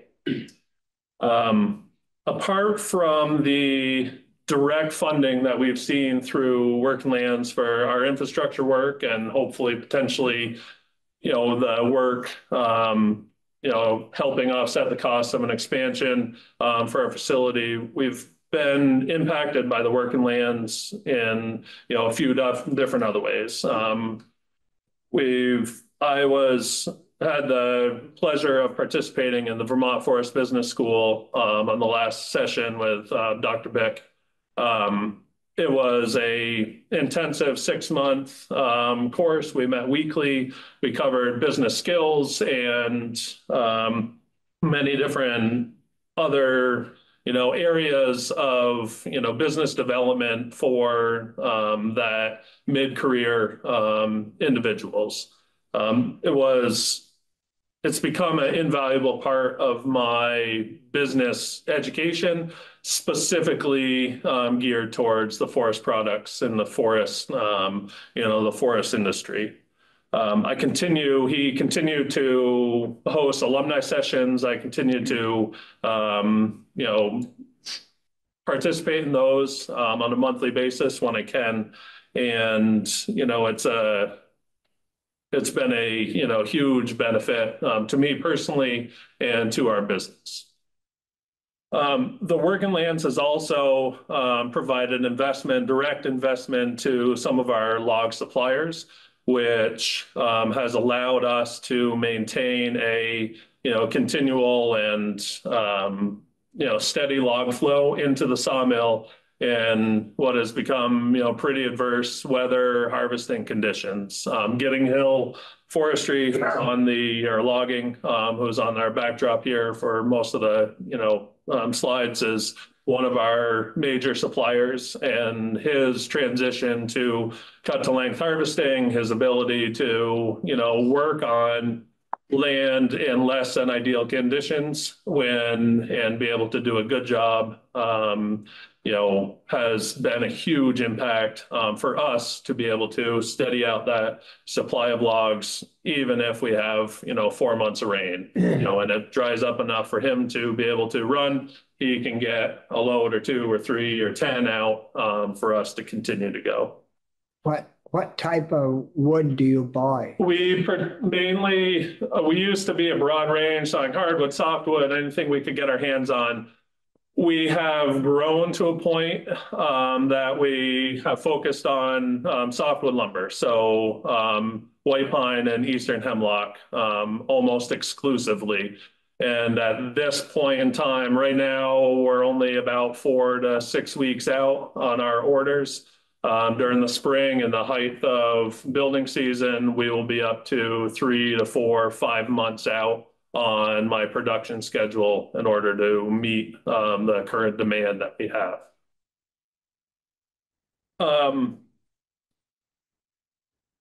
We also,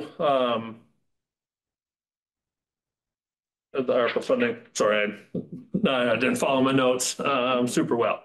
I would like to, since I have the opportunity, would like to hit on the fact that in my mind, operating a small sawmill is very similar to that of operating a small dairy or a dairy in the state of Vermont, in my perspective.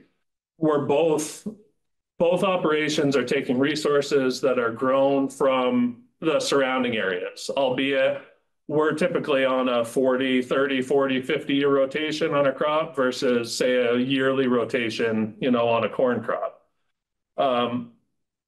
If as a government or in a society, we ask the farm to keep the land in production, whether it's, harvesting that corn and keeping it open, but through regulation and lack of investment, all of that product, the corn, the hay, the silage, everything else was shipped to New York, was shipped to Maine, was shipped to New Hampshire, was sent out of country to Canada to be processed into milk. That, in my feeling, is where we sit as the forest products industry today. We have this immense resource. We have this, these forests. I was driving down the interstate this morning and just looking around, and the amount of wood that is out there and that's being managed is the vast majority of that is being sent out of the state for somebody else to profit from by turning it into a higher value product. My feeling that with investments such as the working lands, that we could get a lot of that production and a lot of that resource and that, benefit to our broader economy back here in the state of Vermont. Currently, I've been through working with Farm and Forest Viability and having submitted some grants that weren't funded or that I had to pull because of the permit process. I've, developed a broader knowledge of what's available for funding, what's out there for the primary forest products, meaning the sawmills and, those those producers who are taking that resource from, our surrounding environment and turning it into a higher value product. And apart from some permit assistance grants from the Forest Parks and Rec, Working Lands is it. Like that is the only funding resource or opportunity that as a small sawmill we see or we have. And it has been vital to, the hope or glimmer of hope, for us to continue and to, really paddle upstream in creating a, viable forest products, industry here in the state. I'd like to think that starting and by working, as hard as I have, and my employees and my father for the last 20 years, that we can develop a model for a small sawmill that can be, successful and, move forward to really create a new path and to create something that adds value here to the state and adds value to the resource that is in our backyard and that I think really everybody values and wants to see, maintain.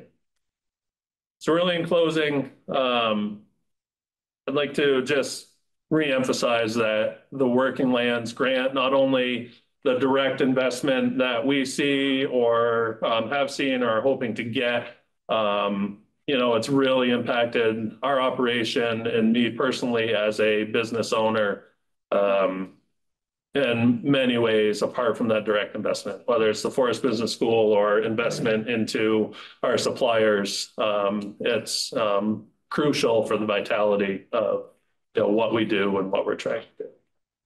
Yeah. Yes, Chet. Bobby, thank you, and I won't belabor this, but Tucker, thank you. Full disclosure, I have a professional relationship with LSF, but everyone in this room is connected with a committee that represents agriculture and forestry. And I just need to point out we all have the same responsibility for protecting Vermont's water quality. And there's a history of federal and vast financial support in the agricultural sector to protect, to finance and fund initiatives by ag producers. So there are no non-point source discharges into any Vermont waterways. There is zero support for the forest products industry. And the thought of, I've been to your yard, it is a modest thing that you need to spend $100,000 on a water quality sediment pond or initiative just to allow you to take the next serious investment step of over $1 million for future productivity or production or enhance your operation.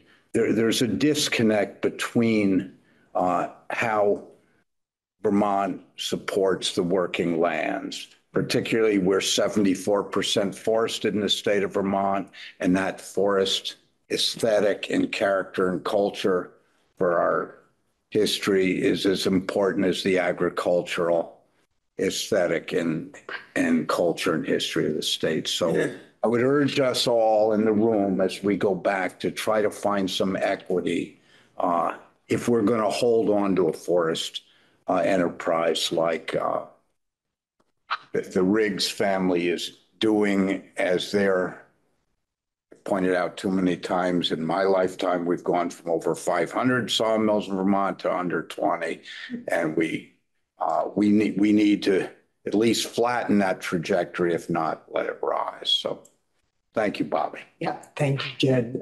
Senator West. Tucker. I had the pleasure of periodically being in Tucker's yard buying lumber. So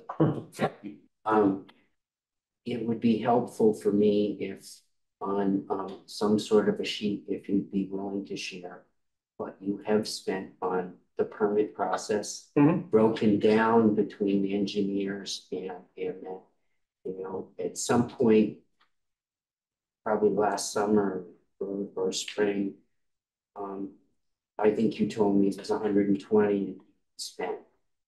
The most important part, I think, the impressive part for me about what you said was, you're one of those 20 that's existing.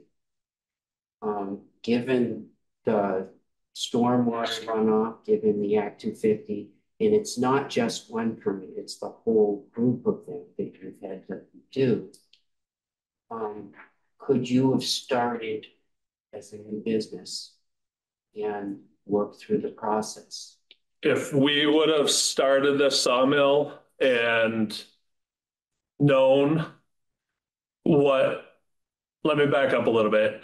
Prior to COVID hitting, we were successful, and you know, it's a work of passion for me, more than like this is, you know, something I'm going to retire at, you know, 55 and carry on, move to Florida and, you know, do whatever. I'm not that type of person. I am a little bit stubborn and would like to enjoy the fact that I'm able to walk out my door and work and support my community there. That being said, if we would have known prior to COVID hitting, we were kind of bumbling along and, you know, had a successful business. We saw a huge increased demand with COVID, with people wanting to source a local lumber. We also, the snowball had kind of grown to a point where we were getting out of our, you know, tight group of customer base for the timber frame market. We've then started exploring expansion and like, how do we do all this, as well as our sales grew, you know, exponentially, you know, post 2020. If we were to have gone through the permit process, especially without help from Working Lands prior to that, we would have closed up shop and said, no thanks, where there would be absolutely no way that we could afford that or go through the process, you know, that process. The money that we've spent on getting a permit represented over 10% of our gross sales for that sawmill to be able to, you know, expand. And where we are not a large operation, this is, you know, a small mill kind of tucked, you know, on the hillside in Fletcher. We hope to have a larger impact than, you know, being there, but it's definitely been. The real question is, if our hope was that in the future we'd like to grow the industry. Yep. You're established. You're following on the footsteps of your dad before you and you're established. You've got 3 employees and you're sending timber and you're doing it. But what's the chances of anybody else opening a business? if they're going to follow the regulation to a T and go through the permit process, zero. They're not going to start a sawmill or go through the investment. That the margins just aren't there. It is not feasible in our current state of the regulation, unless, of course, you know, there was some outside investment, which, as I mentioned at this time, the only outside investment for a small sawmill in the state of Vermont is working lands. So how would we reverse the trend? My feeling is either a tiered approach to some of the, you know, permit, the either regulation or, you know, that permit structure, or direct investment to help offset the costs, or quite frankly, you know, pay for the costs of going through that, you know, going through that permit process. As an industry as a whole, we are not, my feeling anyway, is we are not opposed to regulation. We don't want, you know, runoff into our streams or rivers, or, you know, we don't want to hurt the environment, you know, any less than anybody else, you know, and quite frankly, we are reliant on a healthy forest. We are reliant on, you know, clean water, you know, as a, you know, as an individual and as a society. And, you know, so I don't disagree with the overall intent of, you know, stormwater mitigation and things like that. Just the scale or the intensity of the process or what needs to be done. I mean, we went through the same process as if we wanted to site a Walmart or a Hannaford supermarket up on our hill, and there just seems to be a disconnect between what we are going through or what the process is to the impact that we really have on the environment, you know, which will be a detrimental impact on the environment. So I've been where you just came from. So what different procedures would you have done differently than you did anyways, with or without a permit? Say if we continued on without a permit? Yeah, what did the permit do to help the environment that you wouldn't have probably done anyways? Pretty much it designed the stormwater infrastructure, some of which we already had in place, but it essentially, you know, we now have a map where the exact stormwater infrastructure needs to be. Granted, it'll be above some stormwater infrastructure that we already have in place, that we, you know, put in prior to, you know, to all this. So in the grand scheme of things, not very much different than, you know, what we have done and have tried to do up to this point. Well, and that's the way Vermonters normally do things, do it right. Yeah. They don't have to be told and spend $100,000 to how to do it right. I mean, you don't want to ruin the land that you've grown up on and you're going to create your living from. But anyway, other questions? No? Thank you. Well, Thank you very much. Thank you, Chuck. I appreciate it. Sean and Sarah?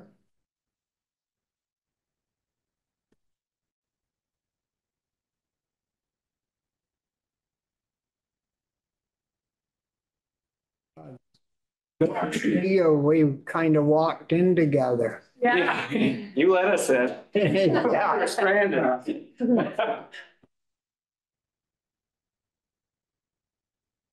And we can pass these around too. My name's Sarah Zhang, Flower. And this is Sean. And we're from NEK Greens in Waterford, Vermont. We began NEK grains in 2020 because we saw demand for local grains, but options were limited or non-existent for Vermont grown grains. Our original plan was to grow grains and sell them in bulk. Freshly milled flour was never part of our original business plan. Once we got more familiar with growing grain, we realized that the margins for selling grain at commodity pricing wasn't going to be enough for the vision that we had for ourselves and our business. In 2021, we started having our wheat, and I should preface this by saying we received a grant in 2022. So our point of view is from having our mill for about a year. So, you know, we've had time to kind of see the benefits of it. So in 2021, we started having our wheat milled into fresh flour and by a baker and miller in Vermont that offered to mill grain for us. We had the infrastructure for planting, harvesting, cleaning, drying, and storing grain, but we were lacking a flour mill, so we outsourced it. In about 6 months, we realized that in order for this to be profitable, we needed our own mill. We were driving 2 hours round trip weekly to pick up flour, and that was cutting into our efficiencies and our bottom line. Our maybe someday plan of getting a mill turned into a we need one as soon as possible.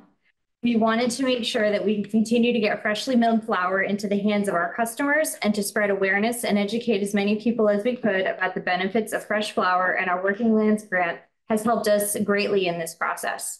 In 2022, we were awarded a Working Lands grant to help build the expansion of our farm store and purchase a granite stone mill so that we could create a space to mill and increase production of freshly milled flour that is grown and milled in Vermont.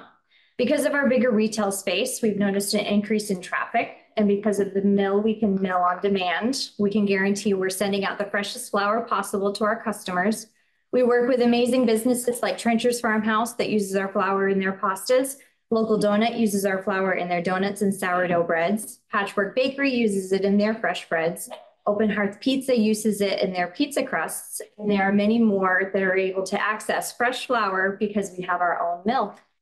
Our Working Lands grant was integral to the success of NEK Grains. Without it, we would not have been able to expand our space to accommodate a mill room, and retail space. Without this funding, we would have had to take on significantly more debt in the form of a loan or personal funding, and it would have forced us to break this project into multiple phases that would have taken much longer to complete, ultimately slowing the growth of our business. Since the purchase of our flour mill, we have had the ability to increase production dramatically. We're no longer limited by the constraints of having someone else mill for us. Our mill is a 40-inch granite stone mill that can produce 600 to 800 pounds of flour a day. If not for the grant funds, we likely would have gotten a smaller mill, resulting in less output capacity. We're approaching the 1-year mark of having our mill, and since then, we have increased our flour sales by about 500% versus before we had our mill. On average, we plant between 175 to 200 acres of small grains, about 60 to 70 of that being wheat each year. And we've noticed a shift in how those grains are used. In 2020, we sold much more whole wheat berries in bulk versus now we're using 50 to 60% of our yearly harvest to mill for flour. This gives us a much better profit margin without having to acquire more land. We're very proud that all of the grains that goes into our flour is grown in Vermont. We want to be able to tell our customers that it's grown right down the road. We are one of the very few farms where a customer can get flour that was grown and milled at the same place. Sean is a 4th-generation farmer, and from 1950 to about 2015, his family milked Holsteins, and the volatile dairy market has forced us to look at different ways to create streams of income. When we were dairy farming, we had very little time to look into diversifying income streams because all of our efforts went into making more milk. Selling the dairy cows forced us to look around and see what we could do with what we already had. We know the value of good farmland, and our goal was to keep it in production, maintain a healthy soil, and to grow healthful crops for generations to come. If farming has taught us anything, it's that you have to keep evolving, and that diversification is a very important key to success. A portion of our wheat berries are processed into steam flaked wheat, which is something that local breweries like Foam Brewers in Burlington, Vermont, Reckless Brewing in Bethlehem, New Hampshire, and Schilling Beer Company in Littleton, New Hampshire all use as part of the brewing process in their beer. Right now, we currently offer a sifted flour, which is our version of an all-purpose flour, a whole wheat flour, and a whole wheat pancake mix, which is what's being passed around. The flowers can be purchased in 2, 5, 25, and 50-pound bags. In the fall of 2023, we planted a winter rye, and we plan to plant a spring wheat this year so that we can eventually add more options into our flower lineup. With our grain bins, we can store a very large amount of wheat and grain. Our goal is to have 1 to 2 years of grain inventory in our bins so that we have a bad growing season. We can mill and fill orders uninterrupted. Our goals for 2024 would be to start working with distributors around the state and region so that we can expand our delivery radius. We'd also like to begin selling retail size bags of flour and pancake mix online.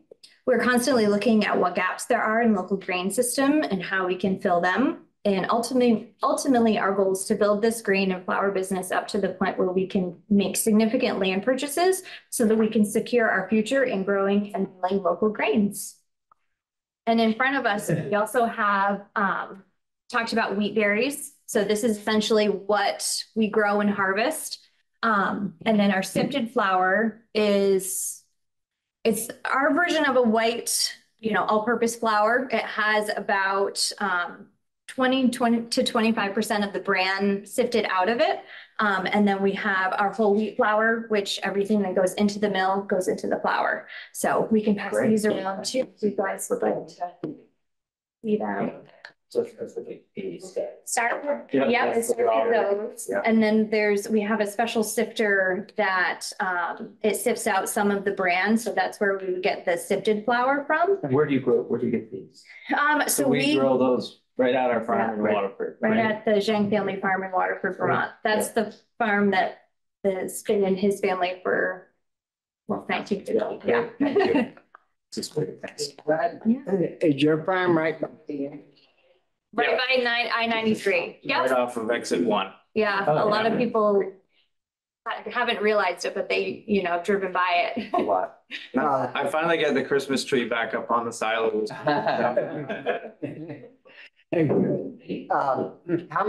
many acres of product do you grow? How many total on the whole farm? To take care of your flowers and so wheat varieties usually about 75 acres total. We've got a new winter rye in the ground that's great for distilling and baking. That's kind of our next product line that we're focusing on, is adding some more milling varieties. So with the small grains, I think we mentioned up to 200. We're around 100 of small grains for milling varieties, 100 acres. And then there's another set of acres that we use for rotational crops and cover crops. So a large part of that is non-GMO soybeans that we're growing for a local mill that's actually based out of Barnet, Vermont. So they've been helpful on putting our crop rotation together and having a local source to sell to. And they press the soybean out, they press the oil out of the soybeans, and they use the soybean meal for dairy rations, selling to dairy farms. Otherwise, the soybeans are a great rotation for what we're doing. But otherwise, if we didn't have that local market with Morrison's Feeds, we'd have to ship them off to Canada or maybe down to New Jersey to the port, and we'd be paying a lot of trucking. And they do offer a premium for the non-GMO right locally with us. So that's huge. Yeah. That puts our 200-acre rotation together where we can put like a 3 to 5 year plan together on the acres where we know we're going to come in with wheat, and then we'll follow that with a cover crop, and then we'll follow that with soybeans. And then we do, we're boarding heifers for another dairy as well. So we've got grasses in the rotation. So between all that, we're able to put it all together, about 600 acres total on the farm with raising the dairy heifers and our grains. But it gives you a local outlet for all your products. Yep. Yeah. We have a farm store right on the farm where, we have flowers, we have other local products, we raise beef. So, you know, it's kind of a little bit of everything, but we've definitely noticed since having the mill and since having the bigger space, like traffic has just increased exponentially. So yeah, it's really. Yeah. Yeah, I was just wondering, we hear all the time about the sort of 500 down to 20 in terms of loss of sawmills. I wonder if you have any historical context for how many grain mills, flour mills there would have been and how many there are. Well, yeah, I mean, yeah, in Vermont used to be like the breadbasket of, you know, New England in the 1800s. And we used to have a lot of grain. There used to be a lot of grain grown in the state. But yeah, I mean, really honestly, like when we talked about, you know, not doing flour, like we really had no interest or no, you know, we didn't realize that people had so much interest in flour. You know, like I said, we went from like, yeah, maybe someday to like, how fast can we get a mill? Because we're kind of maxing out the capacity that, you know, that our miller could do for us. But yeah, I mean, there's maybe a handful, if that. We know some other farmer friends that are doing some milling at their farm and starting to kind of get their products out. Yeah. And I know there is a friend of ours that helped us start with grains from Greensboro, Todd Hardy. He's starting a project down in Ferrisburg. Ferris. And I believe he's going to be receiving grain is what the vision is, and offering different types of cleaning equipment. Because that's one thing that as we built this up from 2018, we were transitioning away from dairy and just raising some heifers for another farm. But what happened when there was some extra acres available, kind of saying, well, what do we do with these acres? Some of them were landowners we rent from that they wanted us to, you're going to keep taking care of our land, right? So we're like, okay, so we got to figure out what can we do. In 2018, I went to the Northern Grain Growers Conference up in Essex, Vermont, which I'm now a member on the board. We've got another conference coming up in March.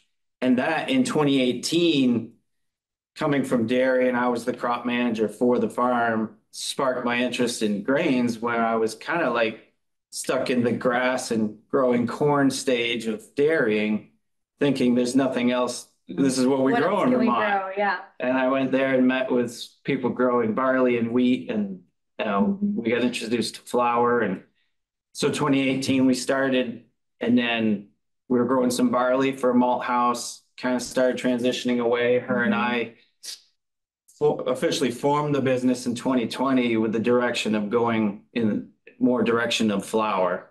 And so it evolved over the years, but yeah, connecting with some people that knew a little bit of, you know, paved the way for us a little in the beginning, definitely helped us. I know on the Senate side, I don't know if the House has gotten to it yet, but we've had conversations with Heather Darby about the possibility of growing grains, because now the few mills, the grain mills that we have left are either railing or trucking these grains in. And, you know, as we lose farms, we've got that land like in your situation. Well, we want to keep that busy. We don't want it to grow up to brush and stuff. So I think maybe we're, you know, the big circle, we're back to going to be back to growing grains again. Yeah, it's gotten to the point where, you know, a lot of people don't realize that at one point Vermont was very, you know, was a big, you know, grain grower. So now. Kind of reflect what Tucker said about being more hands-on in processing. I think that's where we're at with this. The only way we could do this was with that grant and being able to take it from basically all we have is a raw product, which this can go on a truck, it can go to Canada, but to sell wheat on a commodity market is. We'd have to have thousands of acres for it to really make sense. We can't, I mean, what we get paid is, you know, we break an even. So to, like he was saying, add more processing. I think as farmers and foresters to continue to keep that land open, we need the help of these types of grants to take that next step and say, all right, I'm going to take it. I see this niche, but I need this piece. And like, how do I get there? That's where we were at. Well, yes, John. I just wanted to know if you could talk about, like you need a combine. I mean, when you get into a product like this where they're not, your neighbor probably doesn't have, that sort of thing, or a mill, or accessing seed is hard. That was definitely a challenge. A lot of steps. When we started in 18, we had the means to plant it, but we didn't have a combine. We didn't have anything. So we actually planted the crop we didn't know how we were going to harvest it. But It was a jump and learn we should be able to figure out somehow. Yeah. We ended up connecting with a farmer from Flubber, Seth Johnson, and he was able to come down. So he did our combining the first 3 years. And as her and I started, working more on this and talking about it, like, hey, we can really take this, and we know the pieces we're missing. And up until we got our flour mill, we had all the pieces. We were finally had gotten to the point where we were like, okay, the mill is missing. But, we had invested in the infrastructure of the grain bins and the combine and all that. So we're like, okay, we've got only so much left. So I think, with the Working Lands grant to help us with that was, that was huge, because we had we were already in that kind of startup position. And this way it kind of was like, we could not be so, stretched so thin because of the additional funds through the grant. We added the pieces strategically. We were able to purchase those out of cash flow, and we did get a loan to build our own grain bins. So we have our own grain infrastructure. We get 2 bins, a dryer, propane dryer. So if moisture's high on a harvest year like this year, or like last year, we were able to put everything through. Get a harvest edit. So we were able to cash flow and buy some of those pieces, the combine, and then the last piece was how can we take this next step and get into the processing. And so we've got everything now to plant it, store it, put it in the bag, and now our next goal is to get established with distributors and get it across Vermont, New England. Well, thank you very much for your time and coming. And we're running tight on time, of course. Always a day late, $1 short. The Mud City folks, and that's Christopher. Hi. Yeah. Good morning, Chris. Good morning.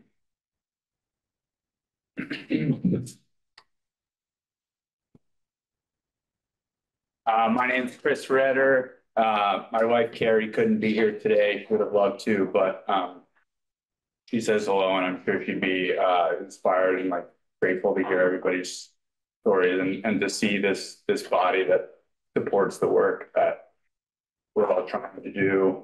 I think I'll start off with some less rehearsed comments. I am currently in Dr. Bick's course for the Forest Business School, and just have to echo the sentiments made earlier about how interesting and thought-provoking and helpful that's been for me. As a mid-career,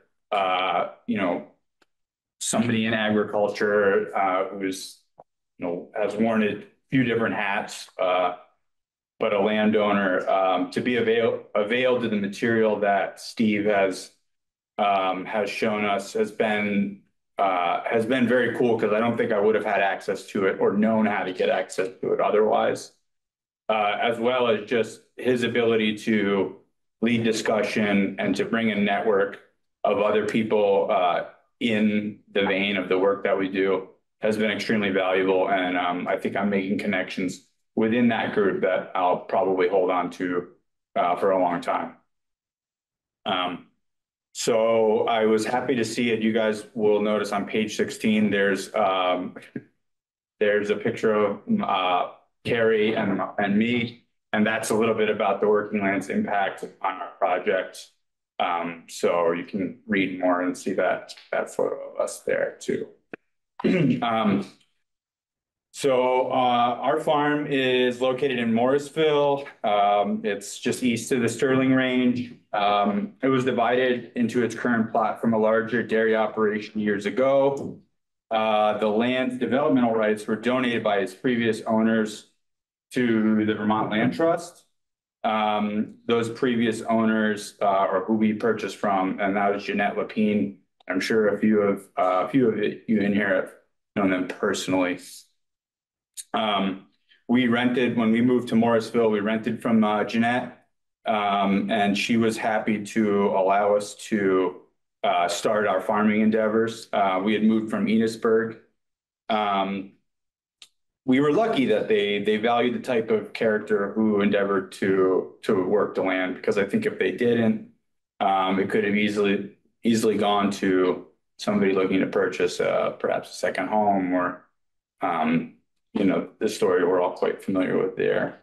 But we were able to purchase it from them in 2019, and the development of some of our infrastructure was a slow process. And over the last 8 years, we now have a working flower farm with multiple greenhouses, a dedicated irrigation system, which serves about 5 acres of growing fields. And we have 2 full-time seasonal employees for the growing season.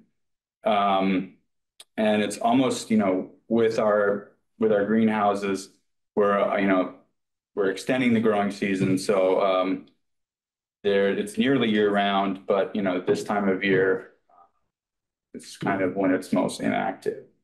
The Working Lands program provided for us a pathway to diversify our business model and bring a large section of our property into maple production. So we have a maple sap production plan, which gives us a chance to work in the woods all winter, while our other operation is slow or non-operational at all. This helps us be in the woods more, which we love to do, and keep up with our forest management plan. And the grant that we were awarded is a direct line for us to diversify our revenue streams, which essentially is an extra income opportunity. We're now bringing in about 90 acres of woods in the maple operation. And it's our goal to kind of approach this maple sap production in a bit of a piecemeal fashion. First step is to start the collection of sap and sell to a local producer who will pick up sap on the farm from a tank shed location. If we can prove to ourselves that we can get a handle on this over a few years, we'll then explore the commitment of processing, to make syrup. The grant we were awarded was pivotal to us being able to actually do that, to enact our vision. The barriers to entry, mainly consisted of really large capital investment and supplies and equipment, which made it seem impossible without it. The Working Lands model of grant application, and we talked about this a little earlier, really forces its applicants to go through an important exercise. And this was a big surprise for me, about a year ago when I was applying for this. And in that application, you really have to thoroughly examine the steps it would take and the budgetary process involved to achieve those goals. This is through budgetary tables, the narrative on what your business is like, all the way down to a business plan. So this application is rigorous and puts the real planning effort and proposed project under operational and financial speculation that I think ends up serving the grant recipients really well, because it results in a higher level of success that the program intends. And it really, for me personally, gave us a really good structure to follow when a year later you've got this grant award in hand you're saying, okay, I've already drawn out a roadmap to this project that I have going. So that was, while at the time I might have been pulling my hair out, applying for the grant, it's ended up being very valuable. And I think that speaks to the work that Elizabeth and Claire have done on making that part of the process. I think it's only getting better. So our hope is that we can use every part of our acreage to contribute in some way to the ag economy. As we know, the seasonal changes, they drive different markets. We've got maple in the winter and spring. We do have some hay production in the summer that we lease to our neighbors, along with our market-ready grown varieties of flowers and our ongoing year-round maintenance. So some Christmas tree plantings and some logging. These grants really help landowners enact their dreams, and they create for us alternative means of income and alternative means to have like robust streams of income in place with changing climate, unpredictable climate events. I'm more convinced that through this type of work, the landowners develop a true sense of belonging to their properties and more likely to care for it as stewards of its health and production. So I just want to testify that these are incredibly important to the viability of our landscape, as we all know in this room. And I want to thank everybody. That's all I have. Well, thank you, Chris. Questions from committee members? No, it's great. Set. Thank you, Chris. Yes, we have one more. It's up to you. I was going to close it out, but I know you're running late on time. Well, we're all late. We always want to hear from you guys. Yeah, we aren't gonna quit right when the queen of the show's here. Oh, God. Wow. Okay. Danielle Fitzko, I'm the Commissioner of Forest Parks and Recreation. I just honestly, the stories, it just warms me. It makes me really realize what a success this program is and what a privilege I have to kind of close this out right now. When I was thinking about coming in this morning and I was like, what is it that makes this program such a success? I'm going to share 3 quotes with you because I think these are sort of the pillars of this program. So the first one is, in nature, nothing exists alone, from Rachel Carson. The next one is, success today requires the agility and drive to constantly rethink, reinvigorate, react, and reinvent. That's from Bill Gates. And the last one is, our working lands are Vermont's advantage. And that's from Treasurer Pichek. Howard doesn't know that it's being quoted right now, but I heard him say that and it just really resonated with me. And when I think about this program, the vision in 2012 to recognize that Vermont's advantage is our working lands, not only for the people, our culture, our prosperity, our working lands are also our nature's best solution. So it has really this advantage going forward. Then when I think about that nature doesn't do anything alone, that's with everything. You have many priorities that you're balancing. The legislature does, where money goes, working lands is just one of them. We talked about balancing environmental stewardship with products, and it's all this balance that we have to do. And then finally, thinking about the organizational performance. I've been in state government over 20 years. And I have to give kudos to the Agency of Agriculture for their oversight and leadership in this program. They really lead this to be absolutely nimble and adaptable going forward. They use data, they listen, they oversee an amazing 20-member board that has experts that come to the table. They think hard, they vision forward, they are not stagnant. And I think you can see that from the stories that you're hearing, the results that you're hearing today. So it's just truly impressive. Thanks you to the General Assembly for your vision back in the day and that your continual support and investment. You can see that it matters and it's making an impact, I think, for Vermont's advantage today and into the future. Again, to the Agency of Ag for their leadership, their ability to be nimble and adapt, the board, their expertise, they're showing up.